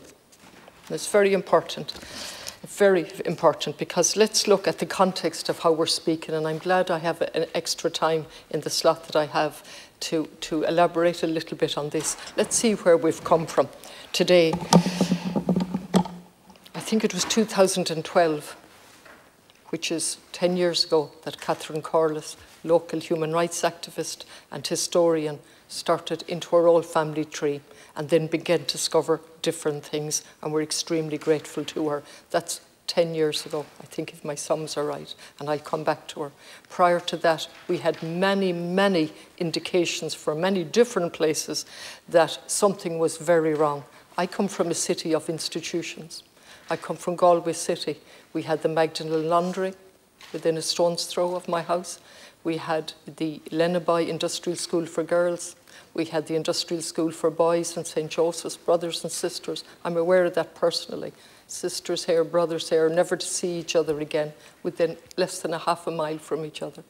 Then we go out to Connemara and we had Lennaby Industrial School for Boys, and in Clifton we had the Industrial School for Girls. I haven't touched the mother and baby home in Tuam, in Loughrea, a city and a county of institutions all over the country. And what was that, Minister? It was part of the architecture of containment, the phrase used so eloquently by Professor Smith from Boston University, as I understand it, the architecture of containment. And we're now 100 years. The last day I read out in recognition of our first constitution, and 100 years later we're looking back at a century of containment, mostly of women, but also boys and girls and men. Every institution was full. For what purpose? For a so-called morality. And various people in society functioned as morality police. We talk about Iran today. I have a great understanding of the morality police, because that's what we had in Ireland when it came to women, done very subtly. So we knew from the 1997 banished babies, we knew from the work of Mary Raftery, we knew from so many people, most of all ye, and not you personally, but the departments knew, because they have the key to all of the data that's there, that tells the story. And so, into this then comes Catherine Corless, courageous, determined, fearless, and she goes forward and identifies what the inappropriate burials of 798 children in Tuam. And what does she face? Let's look at what she faces. She tries, and she tries. And the response from the nuns, and I've read this out before actually, through Terry Prone, and she talks about the letter she got in relation to the, well, let me just be specific. Catherine Corless published her article, The Home, in the Journal of the Old Tuam Society, 2012, detailing the very poor conditions and so on. Not much attention was paid to that. Then she goes forward, and between 2011 and 13, at her own expense, she gets 798 death records. Denise McNamara in the Connacht Tribune publishes an article on the 13th of February 2014 entitled Campaign to Recognise 800 Dead Babies. Were it not for the tenacity of a housewife who has spent 10 years researching her own family tree, the names of 798 children buried in an unmarked grave would be lost for eternity. And of course then we had the Irish Daily Mail, mass septic tank, grave containing up to 800 babies and so on. What was the response of the nuns at that point? Terry Prone, who was speaking for them, to a person who was making a documentary. What did Terry Prone say on behalf of the Bon Secours sisters? Your letter was sent to me by the Provincial of the Irish Bon Secours congregation with instructions that I should help you. I'm not sure how I can. Let me explain, she said. When the Oh My God mass grave in the west of Ireland broke in an English paper, the Mail, it surprised the hell out of everyone, not least the sisters of Bon Secours in Ireland, none of whom had ever worked in Tuam, and most of all, none whom had heard of it. If you come here, you'll find no mass grave. Listen to this now. If you come here, you'll find no mass grave, no evidence that children were ever so buried, and a local police force casting their eyes to heaven and saying, yeah, a few bones were found, but this was an area where famine victims were buried. Now, I read that particularly to set the scene of what Catherine Corless and what the survivors were facing at that point. And then, of course, we had international attention. And eventually we get Enda Kenny. And finally, the Commission of Inquiry is set up in February 15. And it's set up with limited terms of reference, I might say. It was established on the 20th of February. Interestingly then, there were seven interim reports. One of them which wasn't published until the final report was published, with no explanation ever as to why it wasn't published. That was interesting and significant as well. Then we have the report submitted to the Minister in the 30th of October 2020, but doesn't see the light of day. Then it's published on the 12th of January with extensive coverage in a Sunday paper. A leak, and part of that leak included comments from the Taoiseach. Can you imagine that now, when trust was of the essence? No survivor had a copy. Then we had a webinar, and repeatedly told they had copies, no copies, and they were to download a 3,000-page document. Then there was to be a report into the leak that we never heard of, that never came to fruition. Different TDs asked questions, and we were told, like water, the leak had broadened out, to hear nothing. Then we got all of the reports. The fifth one is particularly significant in relation to the fifth interim report, because when you come back to the Commission of Investigation, where the caveat was put in relation to the survivors' testimony that it was contaminated, do you remember that caveat? The 550 courageous people who came forward with the caveat from the three wise people from the Commission of Investigation telling us, oh, beware here, beware, this evidence is contaminated or may be contaminated. Look what they say about, let me just read out here in their fifth interim report what they say about, I'll just get it now, let me, for the moment while I have the time, page 8, and this is repeated. The Congregation of the Sacred Heart of Jesus and Mary, who owned and ran 3 institutions, provided the Commission with an affidavit about burials generally and specifically about Castle Pollard and Sean Ross child burials, but very little evidence provided to support the statements. The affidavit was, in many respects, speculative, inaccurate and misleading. That's repeated again on page 22. That's the Commission telling us speculative, inaccurate and misleading. I didn't see that repeated anywhere in the final report. You might correct me if it was. And of course they raised Hume and Bessborough distinguished themselves by having no records in relation to the burials, and the Commission do rise to pose the question. The more difficult question to answer is why the children were buried in such an inappropriate manner. And of course they go through whether the chambers were used for sewage or not, and they feel obliged to clarify that they weren't. However, not highlighting the fact that there were sewage chambers where the bodies were wrapped and placed. And they point out that a concrete lid had to be lifted so that those baby bodies could be put down and so on. Now, I don't know if you've read these reports, but they're there in black and white, and you say speculative, inaccurate and misleading. There's no caveat in the final report in relation to their evidence. Instead of that, a premium is put on the accuracy of their evidence. There's also a little on the sale of bodies. The sale of bodies to the medical students or the medical department in Galway, and they give the price for which the bodies were sold and how the porter sold them and the doctors received them. Worth looking at, really. But I'll stay focused in relation to what we're doing today, and you tell us this is human rights. This has nothing to do with human rights. This has to do with a cold, calculated decision in relation to costs. That's what this is about. I'm not going to waste my time to say that you've done a good job and I believe in your bona fides, because at this point we now have a very faulty bill before us based on cost containment, not on justice. And I find it insulting to be told that it's based on human rights principles.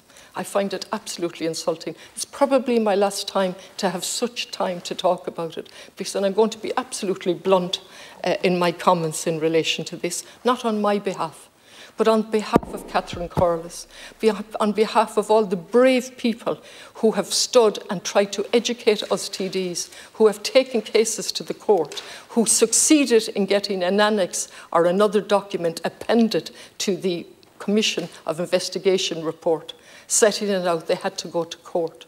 2 or 3, and then in the background, more courageous women waiting to see it. And then there's a settlement, isn't there? And that's what's in the library now. very courageous people coming forward, the Clon people, Mairead Enright and her colleagues. I could name them all out, Katrina Crowe, all helped to educate us TDs, as well as our own gut feeling and our own work. To come forward to say, this is the time, Minister, to get it right. To make language mean something, because language has meant nothing. There was no forced incarceration, no. There was no illegal adoptions. There was no evidence of the mothers of their consent not being taken. Imagine this is what's been said. And we listened to 550 people, and then we don't take on board what they said. Then we have the whole debacle on top of the leak in relation to the recording. You can shake your head, or you can listen, and you can learn, like we all can, because I'm no expert. But I'm certainly an expert in having read the stuff and made myself aware of what we're being told and what people have suffered. I would say I'm an expert on that at this point, only on that part. In everything else, I'm no expert. So we had the leak, and then we had the whole debacle of the recorded material that wasn't recorded, that was recorded, and all of that. And then we come forward to this bill, and we leave out how many people. We put the emphasis on the inclusion of approximately 34,000 people, with 19,000 qualifying for an enhanced medical card, for which I'm sure they should be very grateful, really. The number who spent longer than 6 months is 14,507.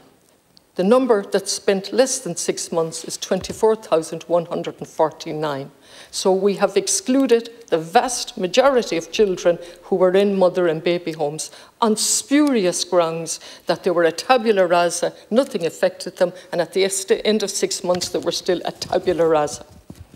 You've done this despite the fact that the Irish Human Rights and Equality Commission has set out that this is wrong. The Irish Council for Civil Liberties, 34 clinicians working in the area of childhood trauma.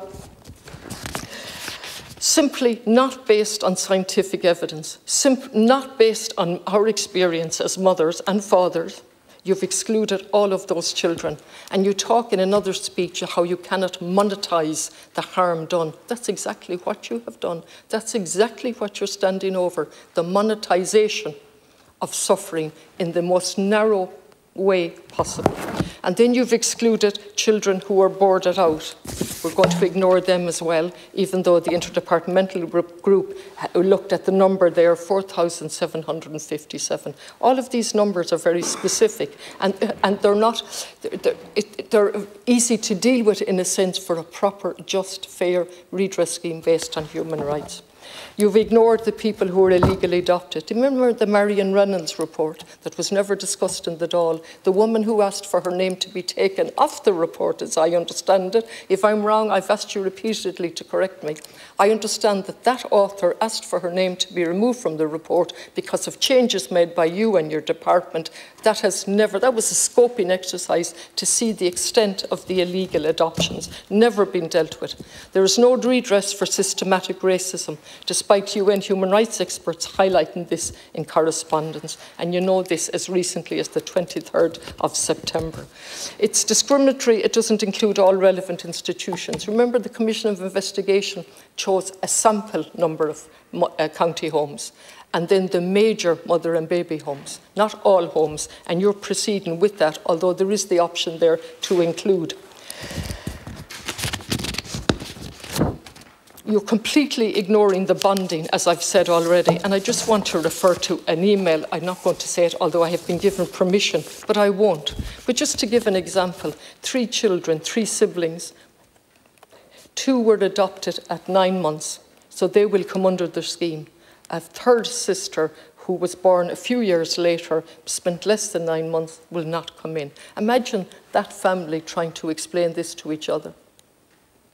The 2 that were adopted at 9 months will come under the scheme. The 3rd sister, who got out before 6 months, will not come under the scheme. Just to place it in reality. Your work-related payments, it didn't work. It was forced labour. You know that. I know that. So what I find from all the submissions from the human rights, survivors groups and organisations is, for the first time, let's place human rights at the heart of this legislation. They asked for 4 basic principles of human rights to be enshrined so that the redress is in context. I looked at the title. It does not enshrine the basic principles of human rights, which I don't have time to go into, but they've already been read out by Deputy Sherlock in relation to the Irish Council for Civil Liberties. So, why am I saying all of this? Because we've had the Redress Board in 2000, every 10 years actually, as it turns out. In 2003, the Institutions Redress Board, where you had a waiver and you committed an offence, me included as a barrister at the time, if I disclose anything about the ward, that criminal offence is still there. Fast forward then to 2013, the Magdalene Redress Scheme. Remember the Ombudsman's report? We should learn from it. You know, what did he say? Basically, to learn from it. In order that he talked about the maladministration, do you remember those words? In order to ensure that any future restorative justice or redress schemes benefit from the learning, from the operation of this and other schemes, there must be guidance. Those documents must be open and accountable and be there. Nothing, absolutely nothing. Then I was at the redress scheme in 2003. I moved forward to the Magdalene in 2013, and this scheme probably will come operational in 2023. So every 10 years in that 30-year span, that's 30 years I'm taking out of a 100-year span, Minister. And what have we learned? We're still persistent with the waiver, aren't we? Now, I pay tribute to you. You've removed the silence in relation to the amount of money they're going to get, which is progress. Can you imagine that? 20 years later, to take that out. But you're still saying the waiver, in spite of the fact that the UN Committee Against Torture found that the waivers imposed upon Elizabeth Coppin in the Residential Institution Redress Board and the Magdalene Ex Gratia Restorative Scheme were unenforceable. They affirmed that the state is required and so on. I haven't time. Worth looking at that. You're keeping the waiver. We've received STDs numerous emails. One in particular said Murray's Fannin Lifford, why it wasn't included in the scheme, and I'm sure we're going to get many, many more. As I said, Boarded Out has been ignored, and the waiver has been ignored. Finally, in my last minute and a half, you're setting up a body, haven't learned nothing from Carranua and the debacle that was, and the misnaming of it as a new friend, and you're setting up another office within your office, not independent. No idea as to how the application will be made, oral, affidavit, a story. There will be a review, which I welcome. The review will be carried out by the deciding officer. Then there will be an appeal. And you know what? The appeal is heard, and then just to make sure that the person has no sense of the independence, the deciding officer gets to tell the person what the result of the appeal was. Can you imagine that? For lack of, I don't know, insight. Then we have no up-to-date on the negotiations with the religious orders, and we have no update on relation to the pharmaceutical companies.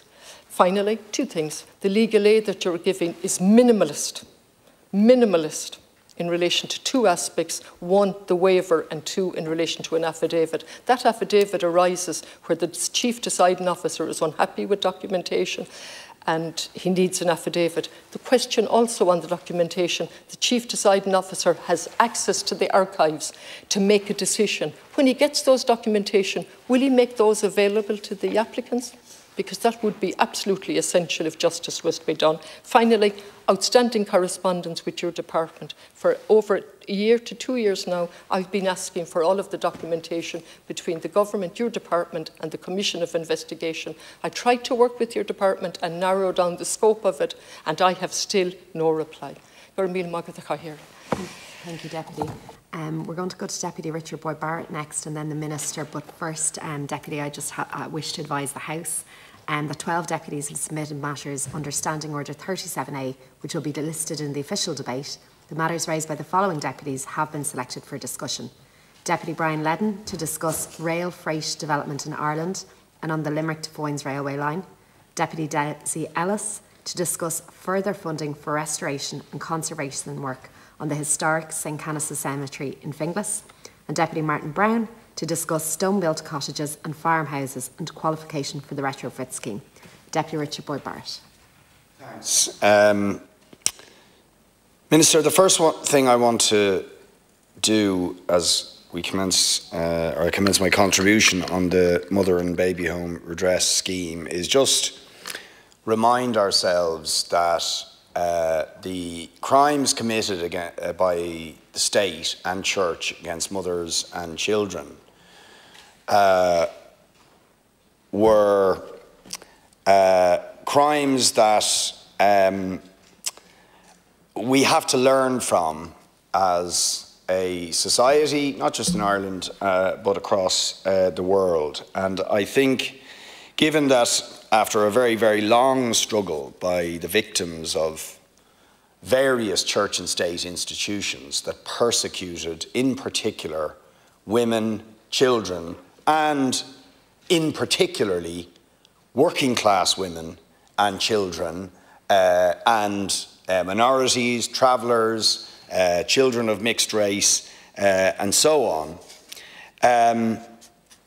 it is important to see the relevance of that to current events in the world. And it would be wrong in discussing the crimes that church and state committed against women and children in this country in the aftermath of the Irish Revolution, not to mention the crimes that are being committed against women in Iran at the moment by the Iranian state, where a systematic regime of denying women self-determination and their rights to bodily autonomy and freedom and self-determination resulted in the murder of Mahsa Amini 40 days ago, a young Kurdish woman, because she refused to abide by the dress code of the moral police.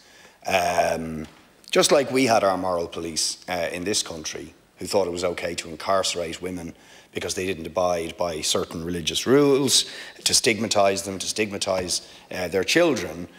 We still see that happening today across the world. It's not exclusive by any means to Iran, but it's happening now in Iran, and we're seeing a heroic struggle of people across Iran, men and women, from different ethnic backgrounds, coming out in protest against the brutal treatment of women who just assert the right to be themselves, to determine who they are. And I think it's very important to say that at the moment, because there's such a strong parallel between Iran's history and Ireland's history. Iran, quite rightly, demands to assert its right to self-determination against the manipulation of Western powers who for many, many years tried to control that region, control that state, to install puppet regimes and so on. Very similar to the way Ireland was subject to the British Empire. And then they had a revolution, just like we had a revolution, in 1979 that overthrew a Shah, that declared self-determination, but then denies that self-determination to women. And that very strongly parallels what happened to the Irish Revolution, a revolution of great promise to liberate the Irish people from an empire, but then incarcerated women and children for decades and decades and decades and treated them as slaves, as second-class citizens, and so on. And it's outrageous that the Iranian regime is doing that.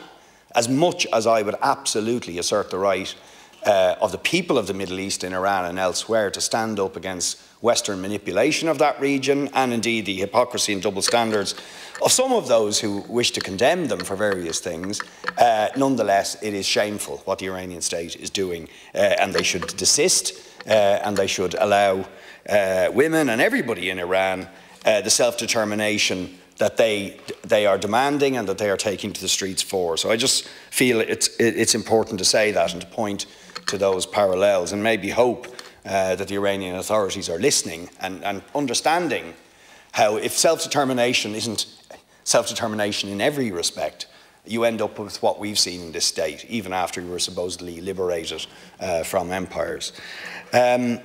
Secondly, I'd just like to draw your attention to the fact that I received a message. This may have been said earlier in the debate, and so apologies I wasn't here earlier. I had to visit somebody in a hospital, but according to the Adoption Rights Alliance, The 30-day, the promise to get people's personal information to them within the 30 days that was promised by the government is now, they are hearing reports via the Adoption Authority of Ireland, at least, I'm not sure what the situation is with TUSLA, is now not going to happen. That they are hearing soundings that that's not going to happen, and it may be more like 90 days and into January. So it would be interesting for the Minister to comment if he's aware of this. But certainly the message I've received is of grave disappointment that people are feeling after the long wait to get to this point, that there are now apparently significant delays in people getting the information that they have requested, their personal information about their history and so on. And I would ask the Minister to respond and indeed to do everything he can to do what's ever necessary to remedy that situation, so that the promise that people would get that information is delivered upon.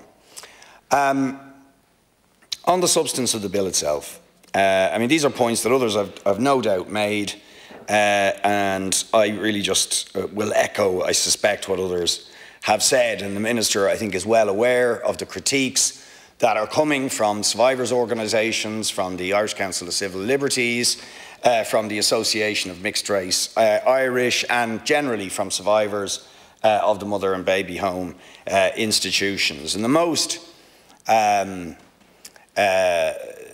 actually there's quite a few problems with this. And although we're very glad to be sort of here at some level, and in fact, the fact that we are here is because of the relentless, brave, heroic campaigning of survivors who were let down so badly by the church and state, who were ignored for so long, fighting on with determination and bravery and heroism, and finally forcing the state to acknowledge the wrong that has been done to so many people by the church and state, and insist that they get acknowledgement, apology and genuine redress. So in that context, it is very disappointing that the Minister has not responded to the points that were made about the completely arbitrary and unjustified basis for the 180-day cut-off point for being in institutions. I mean, I studied psychology, among other things, when I was in college. And one of the first things you do when you study psychology is you learn about children. You learn about child psychology. And to be honest, while there's many schools of thought in psychology and psychoanalysis, there is absolutely no dispute about people who study the development of human psychology, is that literally the earliest hours and minutes and days of a child's life shape that child. So to have the trauma of being separated by force, in effect, by the perverted morality that dominated the Irish state, and that thought children should be separated from mothers if those mothers didn't abide by certain religious ideas and a certain twisted notion of religious morality, that didn't instantly have effects on those children and those mothers from the very second it happens. From the very second it happens. It will shape the psychology of children. And for many, and mothers, and for many, the damage and the trauma that is done in those, in those first hours and days and weeks will never ever leave them. So the idea that you can have an arbitrary cut-off where for 179 days, there's, what was the phrase that Catherine Connolly referred to as such a ludicrous phrase, a tabula rasa? It's, it's a nonsense.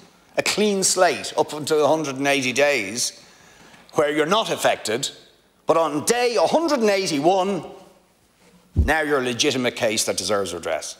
It's preposterous, utterly preposterous. And it sort of subverts the integrity of the apology of the state. It subverts and undoes the integrity of the acknowledgement the state has supposedly done to suggest such a thing, that it can be, you know, valued in that way, that up for 179 days, if you were in an institution, really no harm's been done, but on day 180, harm was done. And after that, we're on a sort of escalating scale. That's nonsense. It's just nonsense. And even at this stage, the Minister should change that and respond to what is self-evidently the case. The amount of time you may have spent in an institution is not the key factor. Okay? It is the crime that was done to all in those situations, and then how that particularly impacts on people, and the trauma that they suffer as a result of that forced separation, incarceration and stigmatisation, all of the things that go with it. And indeed, you know, I'm very well aware, as somebody who's an adoptee myself, you know, there are good outcomes and there are bad outcomes, but everybody's affected. But some are affected in very, very different and more damaging ways, and that is not something that you can correlate in some sort of mechanical way according to the number of days you spent in an institution. And quite frankly, it is insulting to suggest that you can. It is also, as has been said, it's a matter of sadness that the Minister has not acknowledged the pain, really, and anger that survivors, mothers and children who went through the mother and baby home regime feel at the report, at the mother and baby home report, which informs this, and the failure to fully give weight to and acknowledge the testimonies of the survivors themselves. As the ICCL point out, the Minister did promise a review, and that review has not happened. I said on day one of that report in the Dáil, I described it as a whitewash. And I still believe that to be the case. It was a whitewash.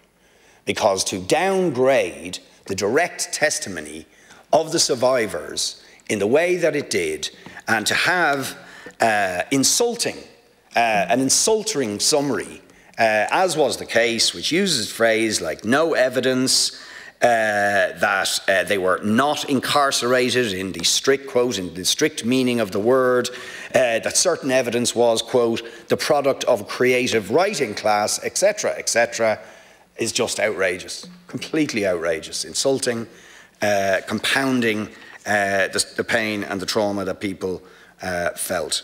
So that review should have happened, and indeed that review and that rejection of that sort of summarisation of the experience of all those who went through the mother and baby home scheme should have been the precondition, really, for establishing the bill, the redress bill.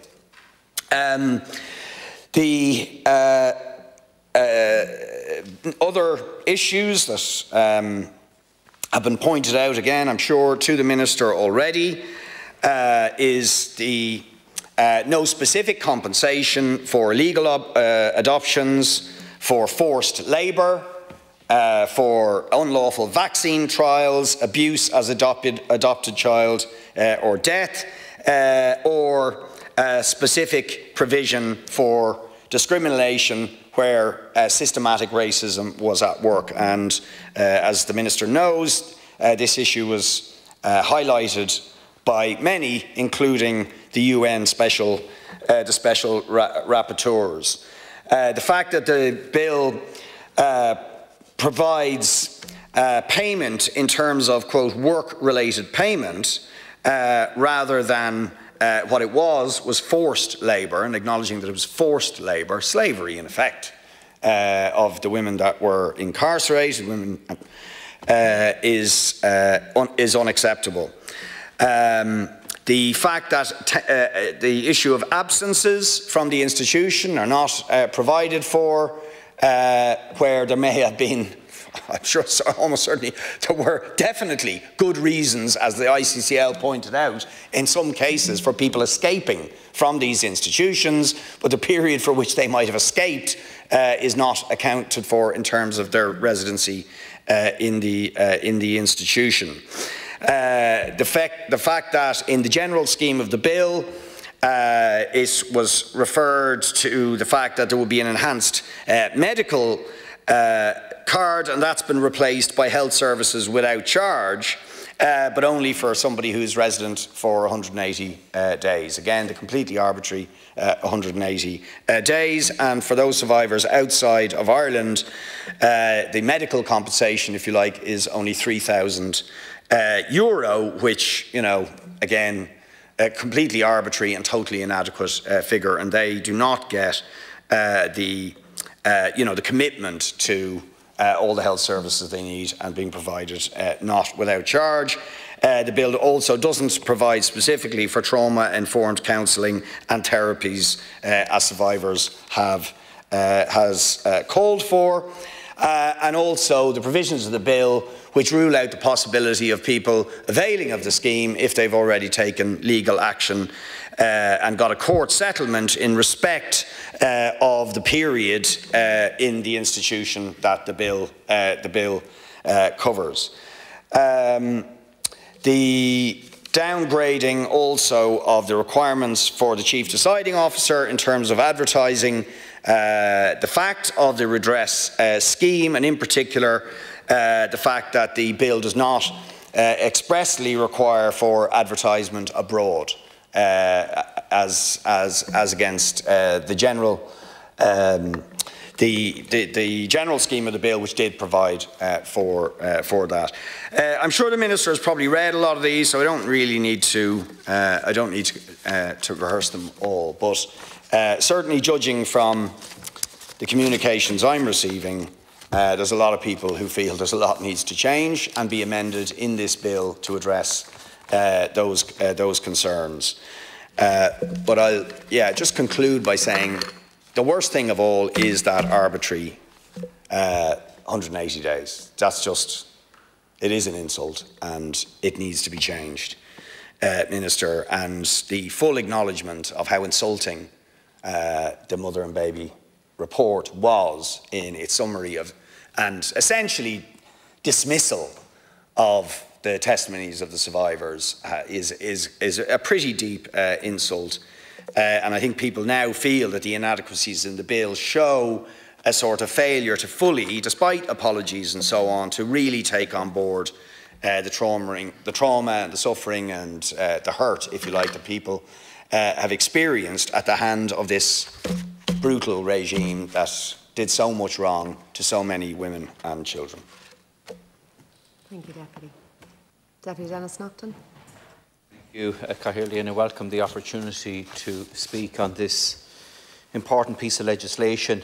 Minister, at the outset, I want to reference correspondence that I received from constituents in relation to the Irish Council for Civil Liberties correspondence regarding this legislation, and they have raised three particular points.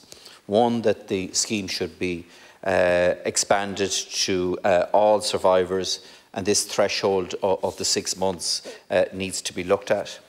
Secondly, that the legal waiver should be removed that has been criticised by the UN, which has specifically asked for its removal. And thirdly, to increase the compensation that's available. And I want to focus on that third aspect, Minister. I want to focus my contribution on the provisions that are missing from this particular piece of legislation.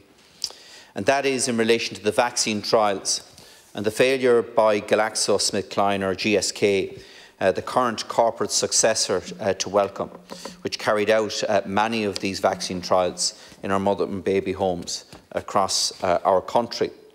I believe that GSK, which is the successor to those responsible for carrying out the vaccine trials on toddlers in our mother and baby homes, must stand up and must be held accountable.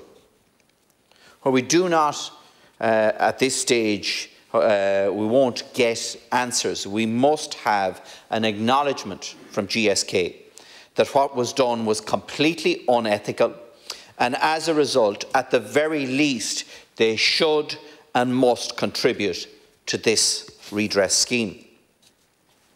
And Minister, as you know, there were at least 13 vaccine trials carried out on more than 43,000 children, according to the Commission of Investigation. And more than 1,000 of these children were in the institutions concerned. So survivors who were used literally as human guinea pigs in vaccine trials in the mother and baby homes must receive an apology from GSK and must have this acknowledged by the company by making an offer of compensation for practices that would not have been tolerated in the United Kingdom, where the company was based at that time. While the Mother and Baby Home Commission of Investigation reviewed the medical records available to it, and I repeat, the records that were available to it, it concluded that there was no evidence of injury to the children involved in the vaccine trials. I believe, Minister, that this conclusion was simplistic. These children were treated little more than human pincushions by the companies and the clinicians involved due to the large number of injections that they received and blood samples that were taken. How can any of us be sure that there was no delayed immunological impacts from these formulations? Particularly if no guardian was able to tell a subsequent doctor treating the child that he or she had previously received an experimental vaccine formulation. The child, as an adult, would not be able to inform his or her treating doctor that he or she was involved in an experimental trial. Each of these children should be contacted, should have been contacted, should be contacted now, provided with their medical records. And these records, combined with their subsequent medical history, should be independently reviewed and a full and transparent report published on the conclusion of these assessments. Only then can we honestly claim that there is no evidence of injury to the children involved in these vaccine trials.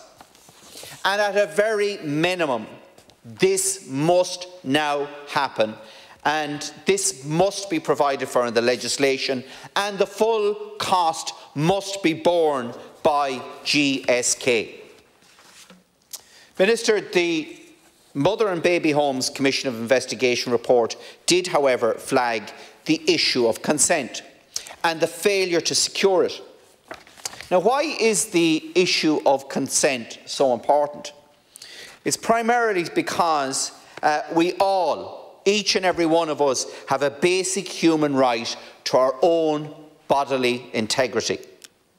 There is a need for informed consent in advance of any medical procedure or medical trial. And while those particular processes and procedures were far looser in terms of the definition of medical consent in the era of these trials, the basic fact is that consent was not sought, despite it being the legal and regulatory requirement at that time. Without engaging with the parents or guardians of the children, a clinician could not deem them to be suitable for inclusion in any trial.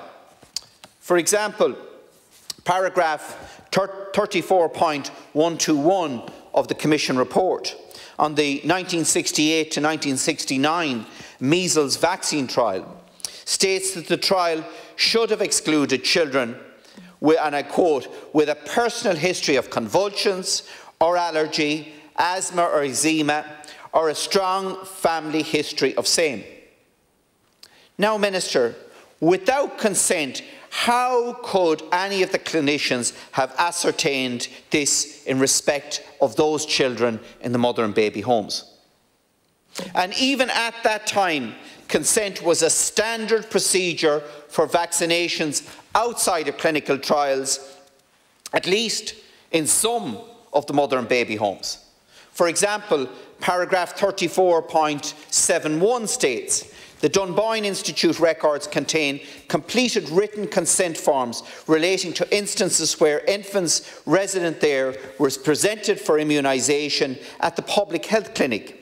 These consent forms were signed by either the mother or the matron. However, there were no consent forms available for the clinical trials. And it's also clear from the Commission's report that the Department of Health itself had serious problems with the use of children in these homes for clinical trials, like concerns that were raised in the UK. However, paragraph 34.92 states, a Department of Health document dated the 13th of December 1963 dealing with this application noted that in April of 1962 Professor Meenan had asked for a field trial on an oral polio vaccine in Pelletstown. In that instance, it was noted that the Department of Health had no objection to the trial itself, but raised concerns regarding the selection of Pelletstown.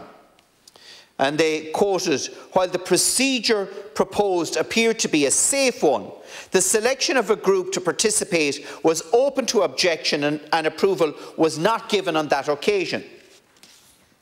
The department did not want clinical trials carried out on children in homes. However, that didn't seem to make any difference to the clinicians involved, whether the department gave consent or not. Indeed, paragraph 34.163 notes that permission was sought for a field trial, an oral polio vaccine on the children in Pelletstown and was refused. The report goes on to state the Commission takes the view that there was a high probability that Pelletstown was in fact used in the trial despite the refusal of the Department of Health. And GSK have many questions to answer. Why did the scientific publications on the UK and the Nigerian trials specifically refer to consent? Yet these references were conveniently left out of the same publications on the trials based on Irish children. Why was Ireland seen as a soft option for trials involving children in institutions? Clearly, such trials could not take place in the UK. And that was also the case in Ireland, based on the regulatory and legal system that was in place at that time. However, because of the lack of enforcement in Ireland, GSK was happy to proceed, despite clearly knowing that there was no consent, as reflected in peer-reviewed academic journals, which had to have secured the authorisation from GSK's predecessors before publication. It's also important to highlight at this point that these scientific publications were peer-reviewed in advance of publication. In the British Medical Journal and in the Lancet, the academic publications of the British trials included an outline of the consent and confirmation that consent was obtained in line with law and ethical standards. However, this was not the case, as I say, in relation to the publication of the Irish trials. Why was this not set as a precondition of publication? Because it should have been. And if it had been, and the academics were told that they must provide that, maybe then these children would not have been exploited and those institutions would not have been used again and again and again and again for trials. This culture of cover-up went from the academic journals right up to the highest echelons in this state. The attitude was one to brush the problem under the carpet and it would go away. Paragraph 34.153 in the Commission report states that the Department of Health had flagged it in 1968 that Professor Meenan had conducted vaccine trials without the authorisation of the Minister, and yet nothing was done. And when it comes to mother and baby homes, it wasn't just the state, but reputable drug companies, reputable academics, and even reputable academic journals such as the British Medical Journal and The Lancet that were all prepared to turn a blind eye to the basic human rights of these children purely because there were institutions, purely because there were institutions in Ireland, and purely because those institutions were not being properly regulated and monitored by the state. There was a blatant policy of just ignoring consent where it couldn't be obtained. Paragraph 34.122 of the Commission report states, on the 5th of September 1968, Dr. Coffey told Dr. Burland from Glaxo Laboratories that she had come up against the usual complications while trying to arrange a field trial of Glaxo's measles vaccine in Dublin.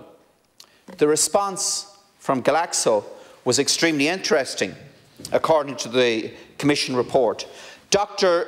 Burland advised Dr. Coffey to liaise with Dr. Hillary, as she may be able to suggest a way in which you could overcome the problems that you have encountered. In other words, you could get a way around the law of the land and the refusal of the Department of Health to actually sanction this particular trial. There was a clear culture within the company which has today morphed into GSK to circumvent the consent process. And let us not forget that there was a clear benefit not just to GSK but also to the clinicians who participated in those trials. The Commission report itself references direct financial payments.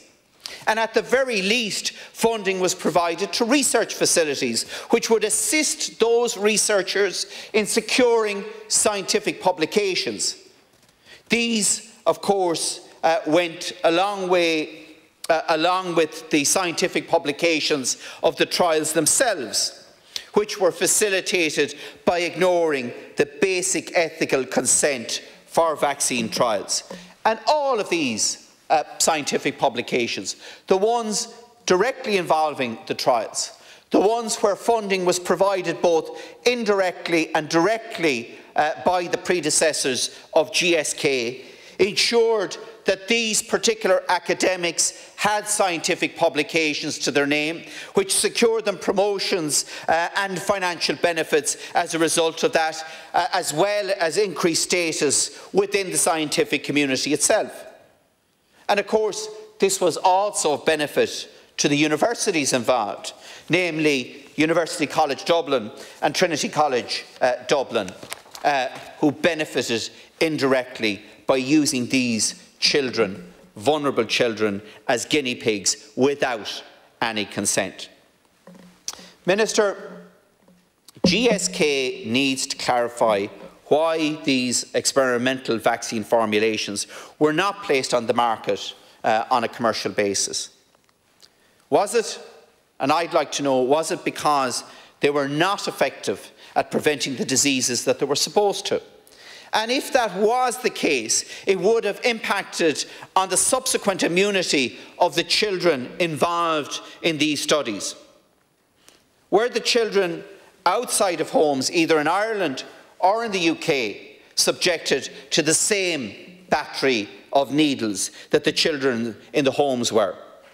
There was multiple administrations of vaccine doses and multiple blood sampling procedures. And I doubt very, very much, Minister, that any child outside of those institutions, either here in Ireland or in the United Kingdom, was forced into being used as human pincushions on a regular basis to the benefit of the clinicians, to the benefit of their institutions, and to the benefit of GSK. That company benefited financially from this research. It was happy enough to ensure that those trials were conducted without consent, that they benefited from it, and they now need to live up to their responsibilities to these children and to their families. Garamahagot. Minister to reply. Thank you very much, Chair, and I want to thank all the deputies for their contributions this afternoon. And in the time that's available to me, I will try and address some of the specific queries, and I know we'll discuss many of them in the context of committee and report stage.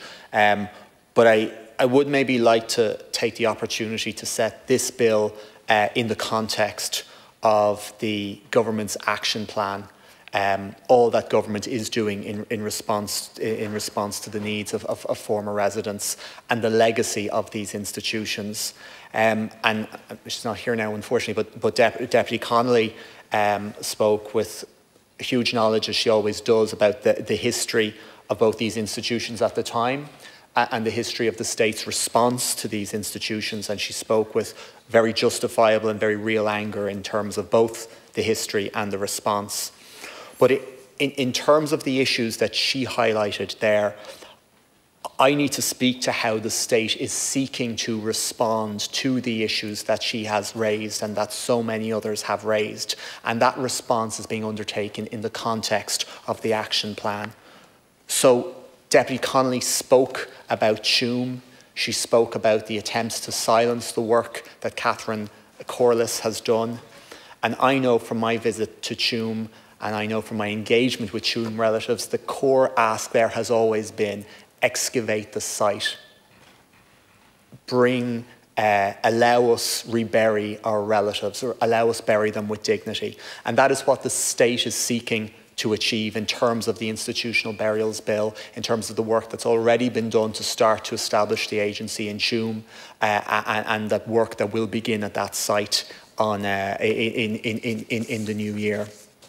Deputy Connolly said that I had, or the government had totally ignored the issue of illegal birth registration. I suppose I just put on record that when I came into office, I had a report on an audit of what had been at that point potential illegal birth registrations before me. I published that audit. One of the conclusions of that audit was that further research wouldn't deliver significant additional information.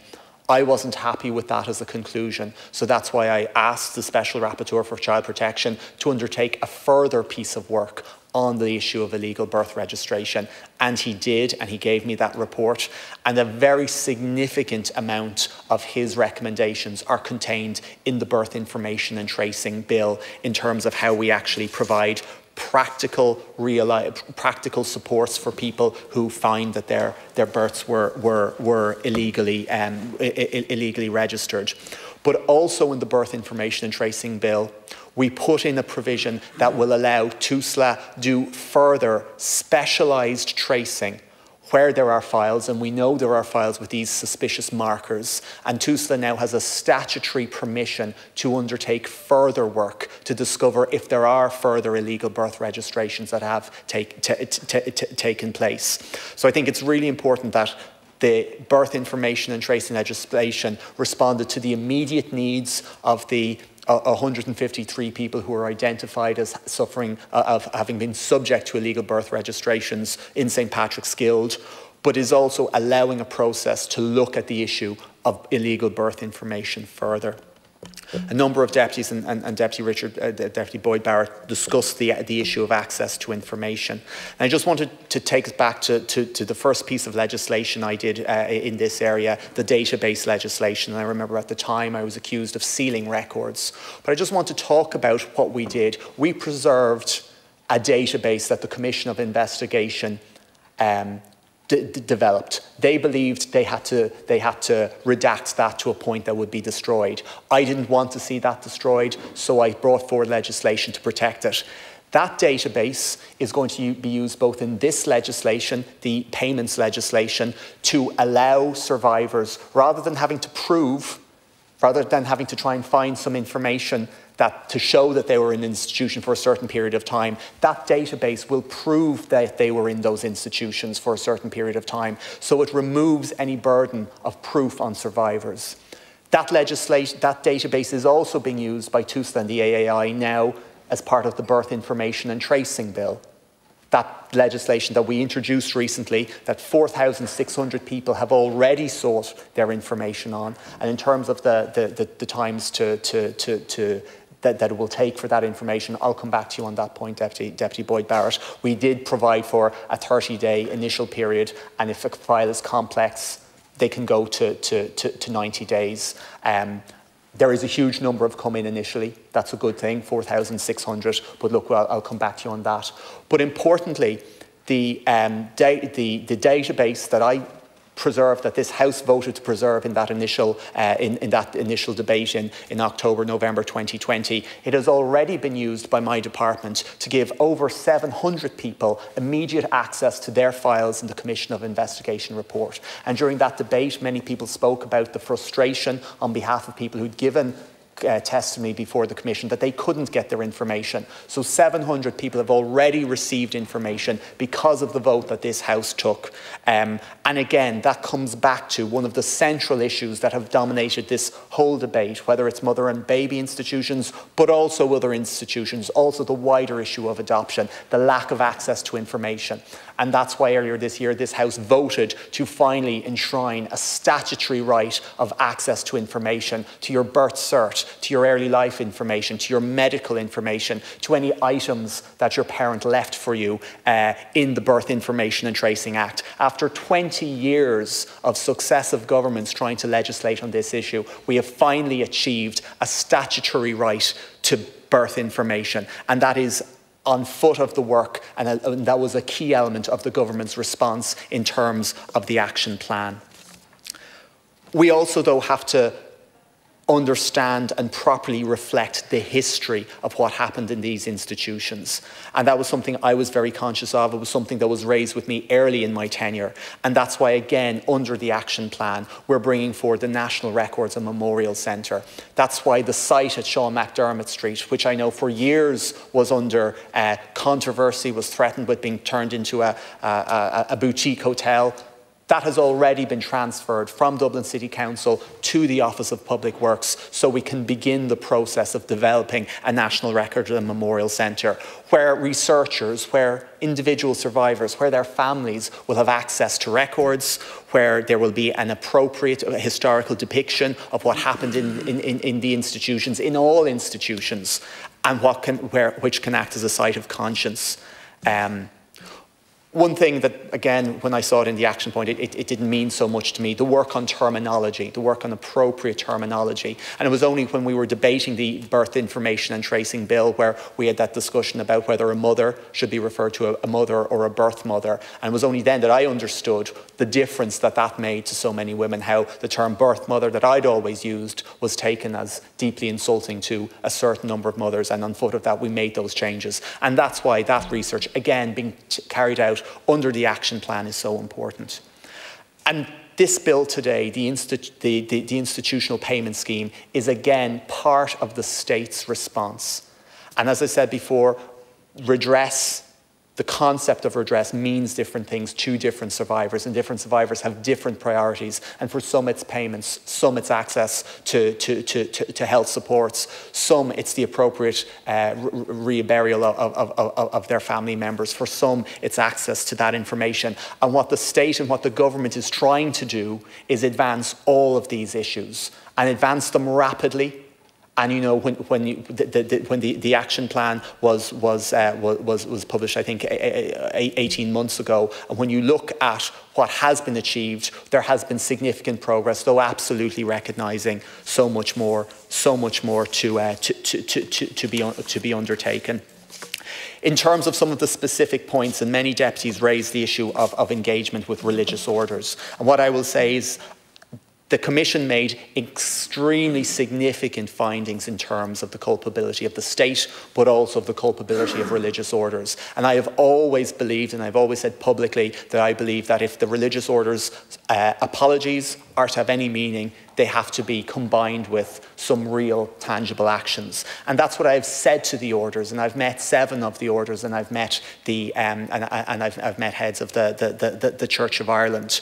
And those negotiations are ongoing, and there's, you know, I don't have a date. I don't have a date for when they'll end, but they are ongoing and they are being pursued. But what I was always clear about is that the need for time, the need to provide for former residents with redress should not be delayed according to the outcome of those negotiations. So those negotiations will go on and we will provide redress under that particular scheme. Deputy Naughton spoke with great passion and great power in terms of the issue of engagement with of the culpability of pharmaceutical companies. And I absolutely agree with everything he said. And I said that to GSK. I met with GSK. I put to them the findings of the report in terms of vaccine trials, and I asked them to consider their response. And I'm not. I think their response falls far short. I know they've provided information to people who believe they were subject to trials, but I do not believe that that's an adequate response in terms of the significance, and particularly, and Deputy Naughton, I know he's campaigned on this for long before I was in this House, particularly in terms of the context of the lack of informed consent. Chair, I see you're indicating, and look, 10 minutes is not enough to deal with the many significant, important issues that deputies have raised. If I can just, if you will indulge me for 30 seconds, because Deputy Funchion raised a really important point in terms of certain solicitor firms writing to survivors, asking them to sign up with them to pay them for legal advice. We're aware of that. There is no need for any survivors seeking to use this scheme. There is no need for legal advice because it's not being done in an adversarial manner. In 2 stages, we, the state, can provide them with legal advice. So in terms of our communications with survivors, and particularly the bulletin we send out to the email list, we'll make that point clear that people should not feel pressured to sign up to a solicitor firm. And look, I look forward to dealing with many of the other issues in terms of committee stage. Thank you, Chair. Thank you. And the motion is that this bill be now read a second time. Na teachtaí atá arbis arbris tá. Na teachtaí atá in Gwynia arbris níl. The motion is carried. I move that the bill be referred to the Select Committee on Children, Equality, Disability, Integration and Youth.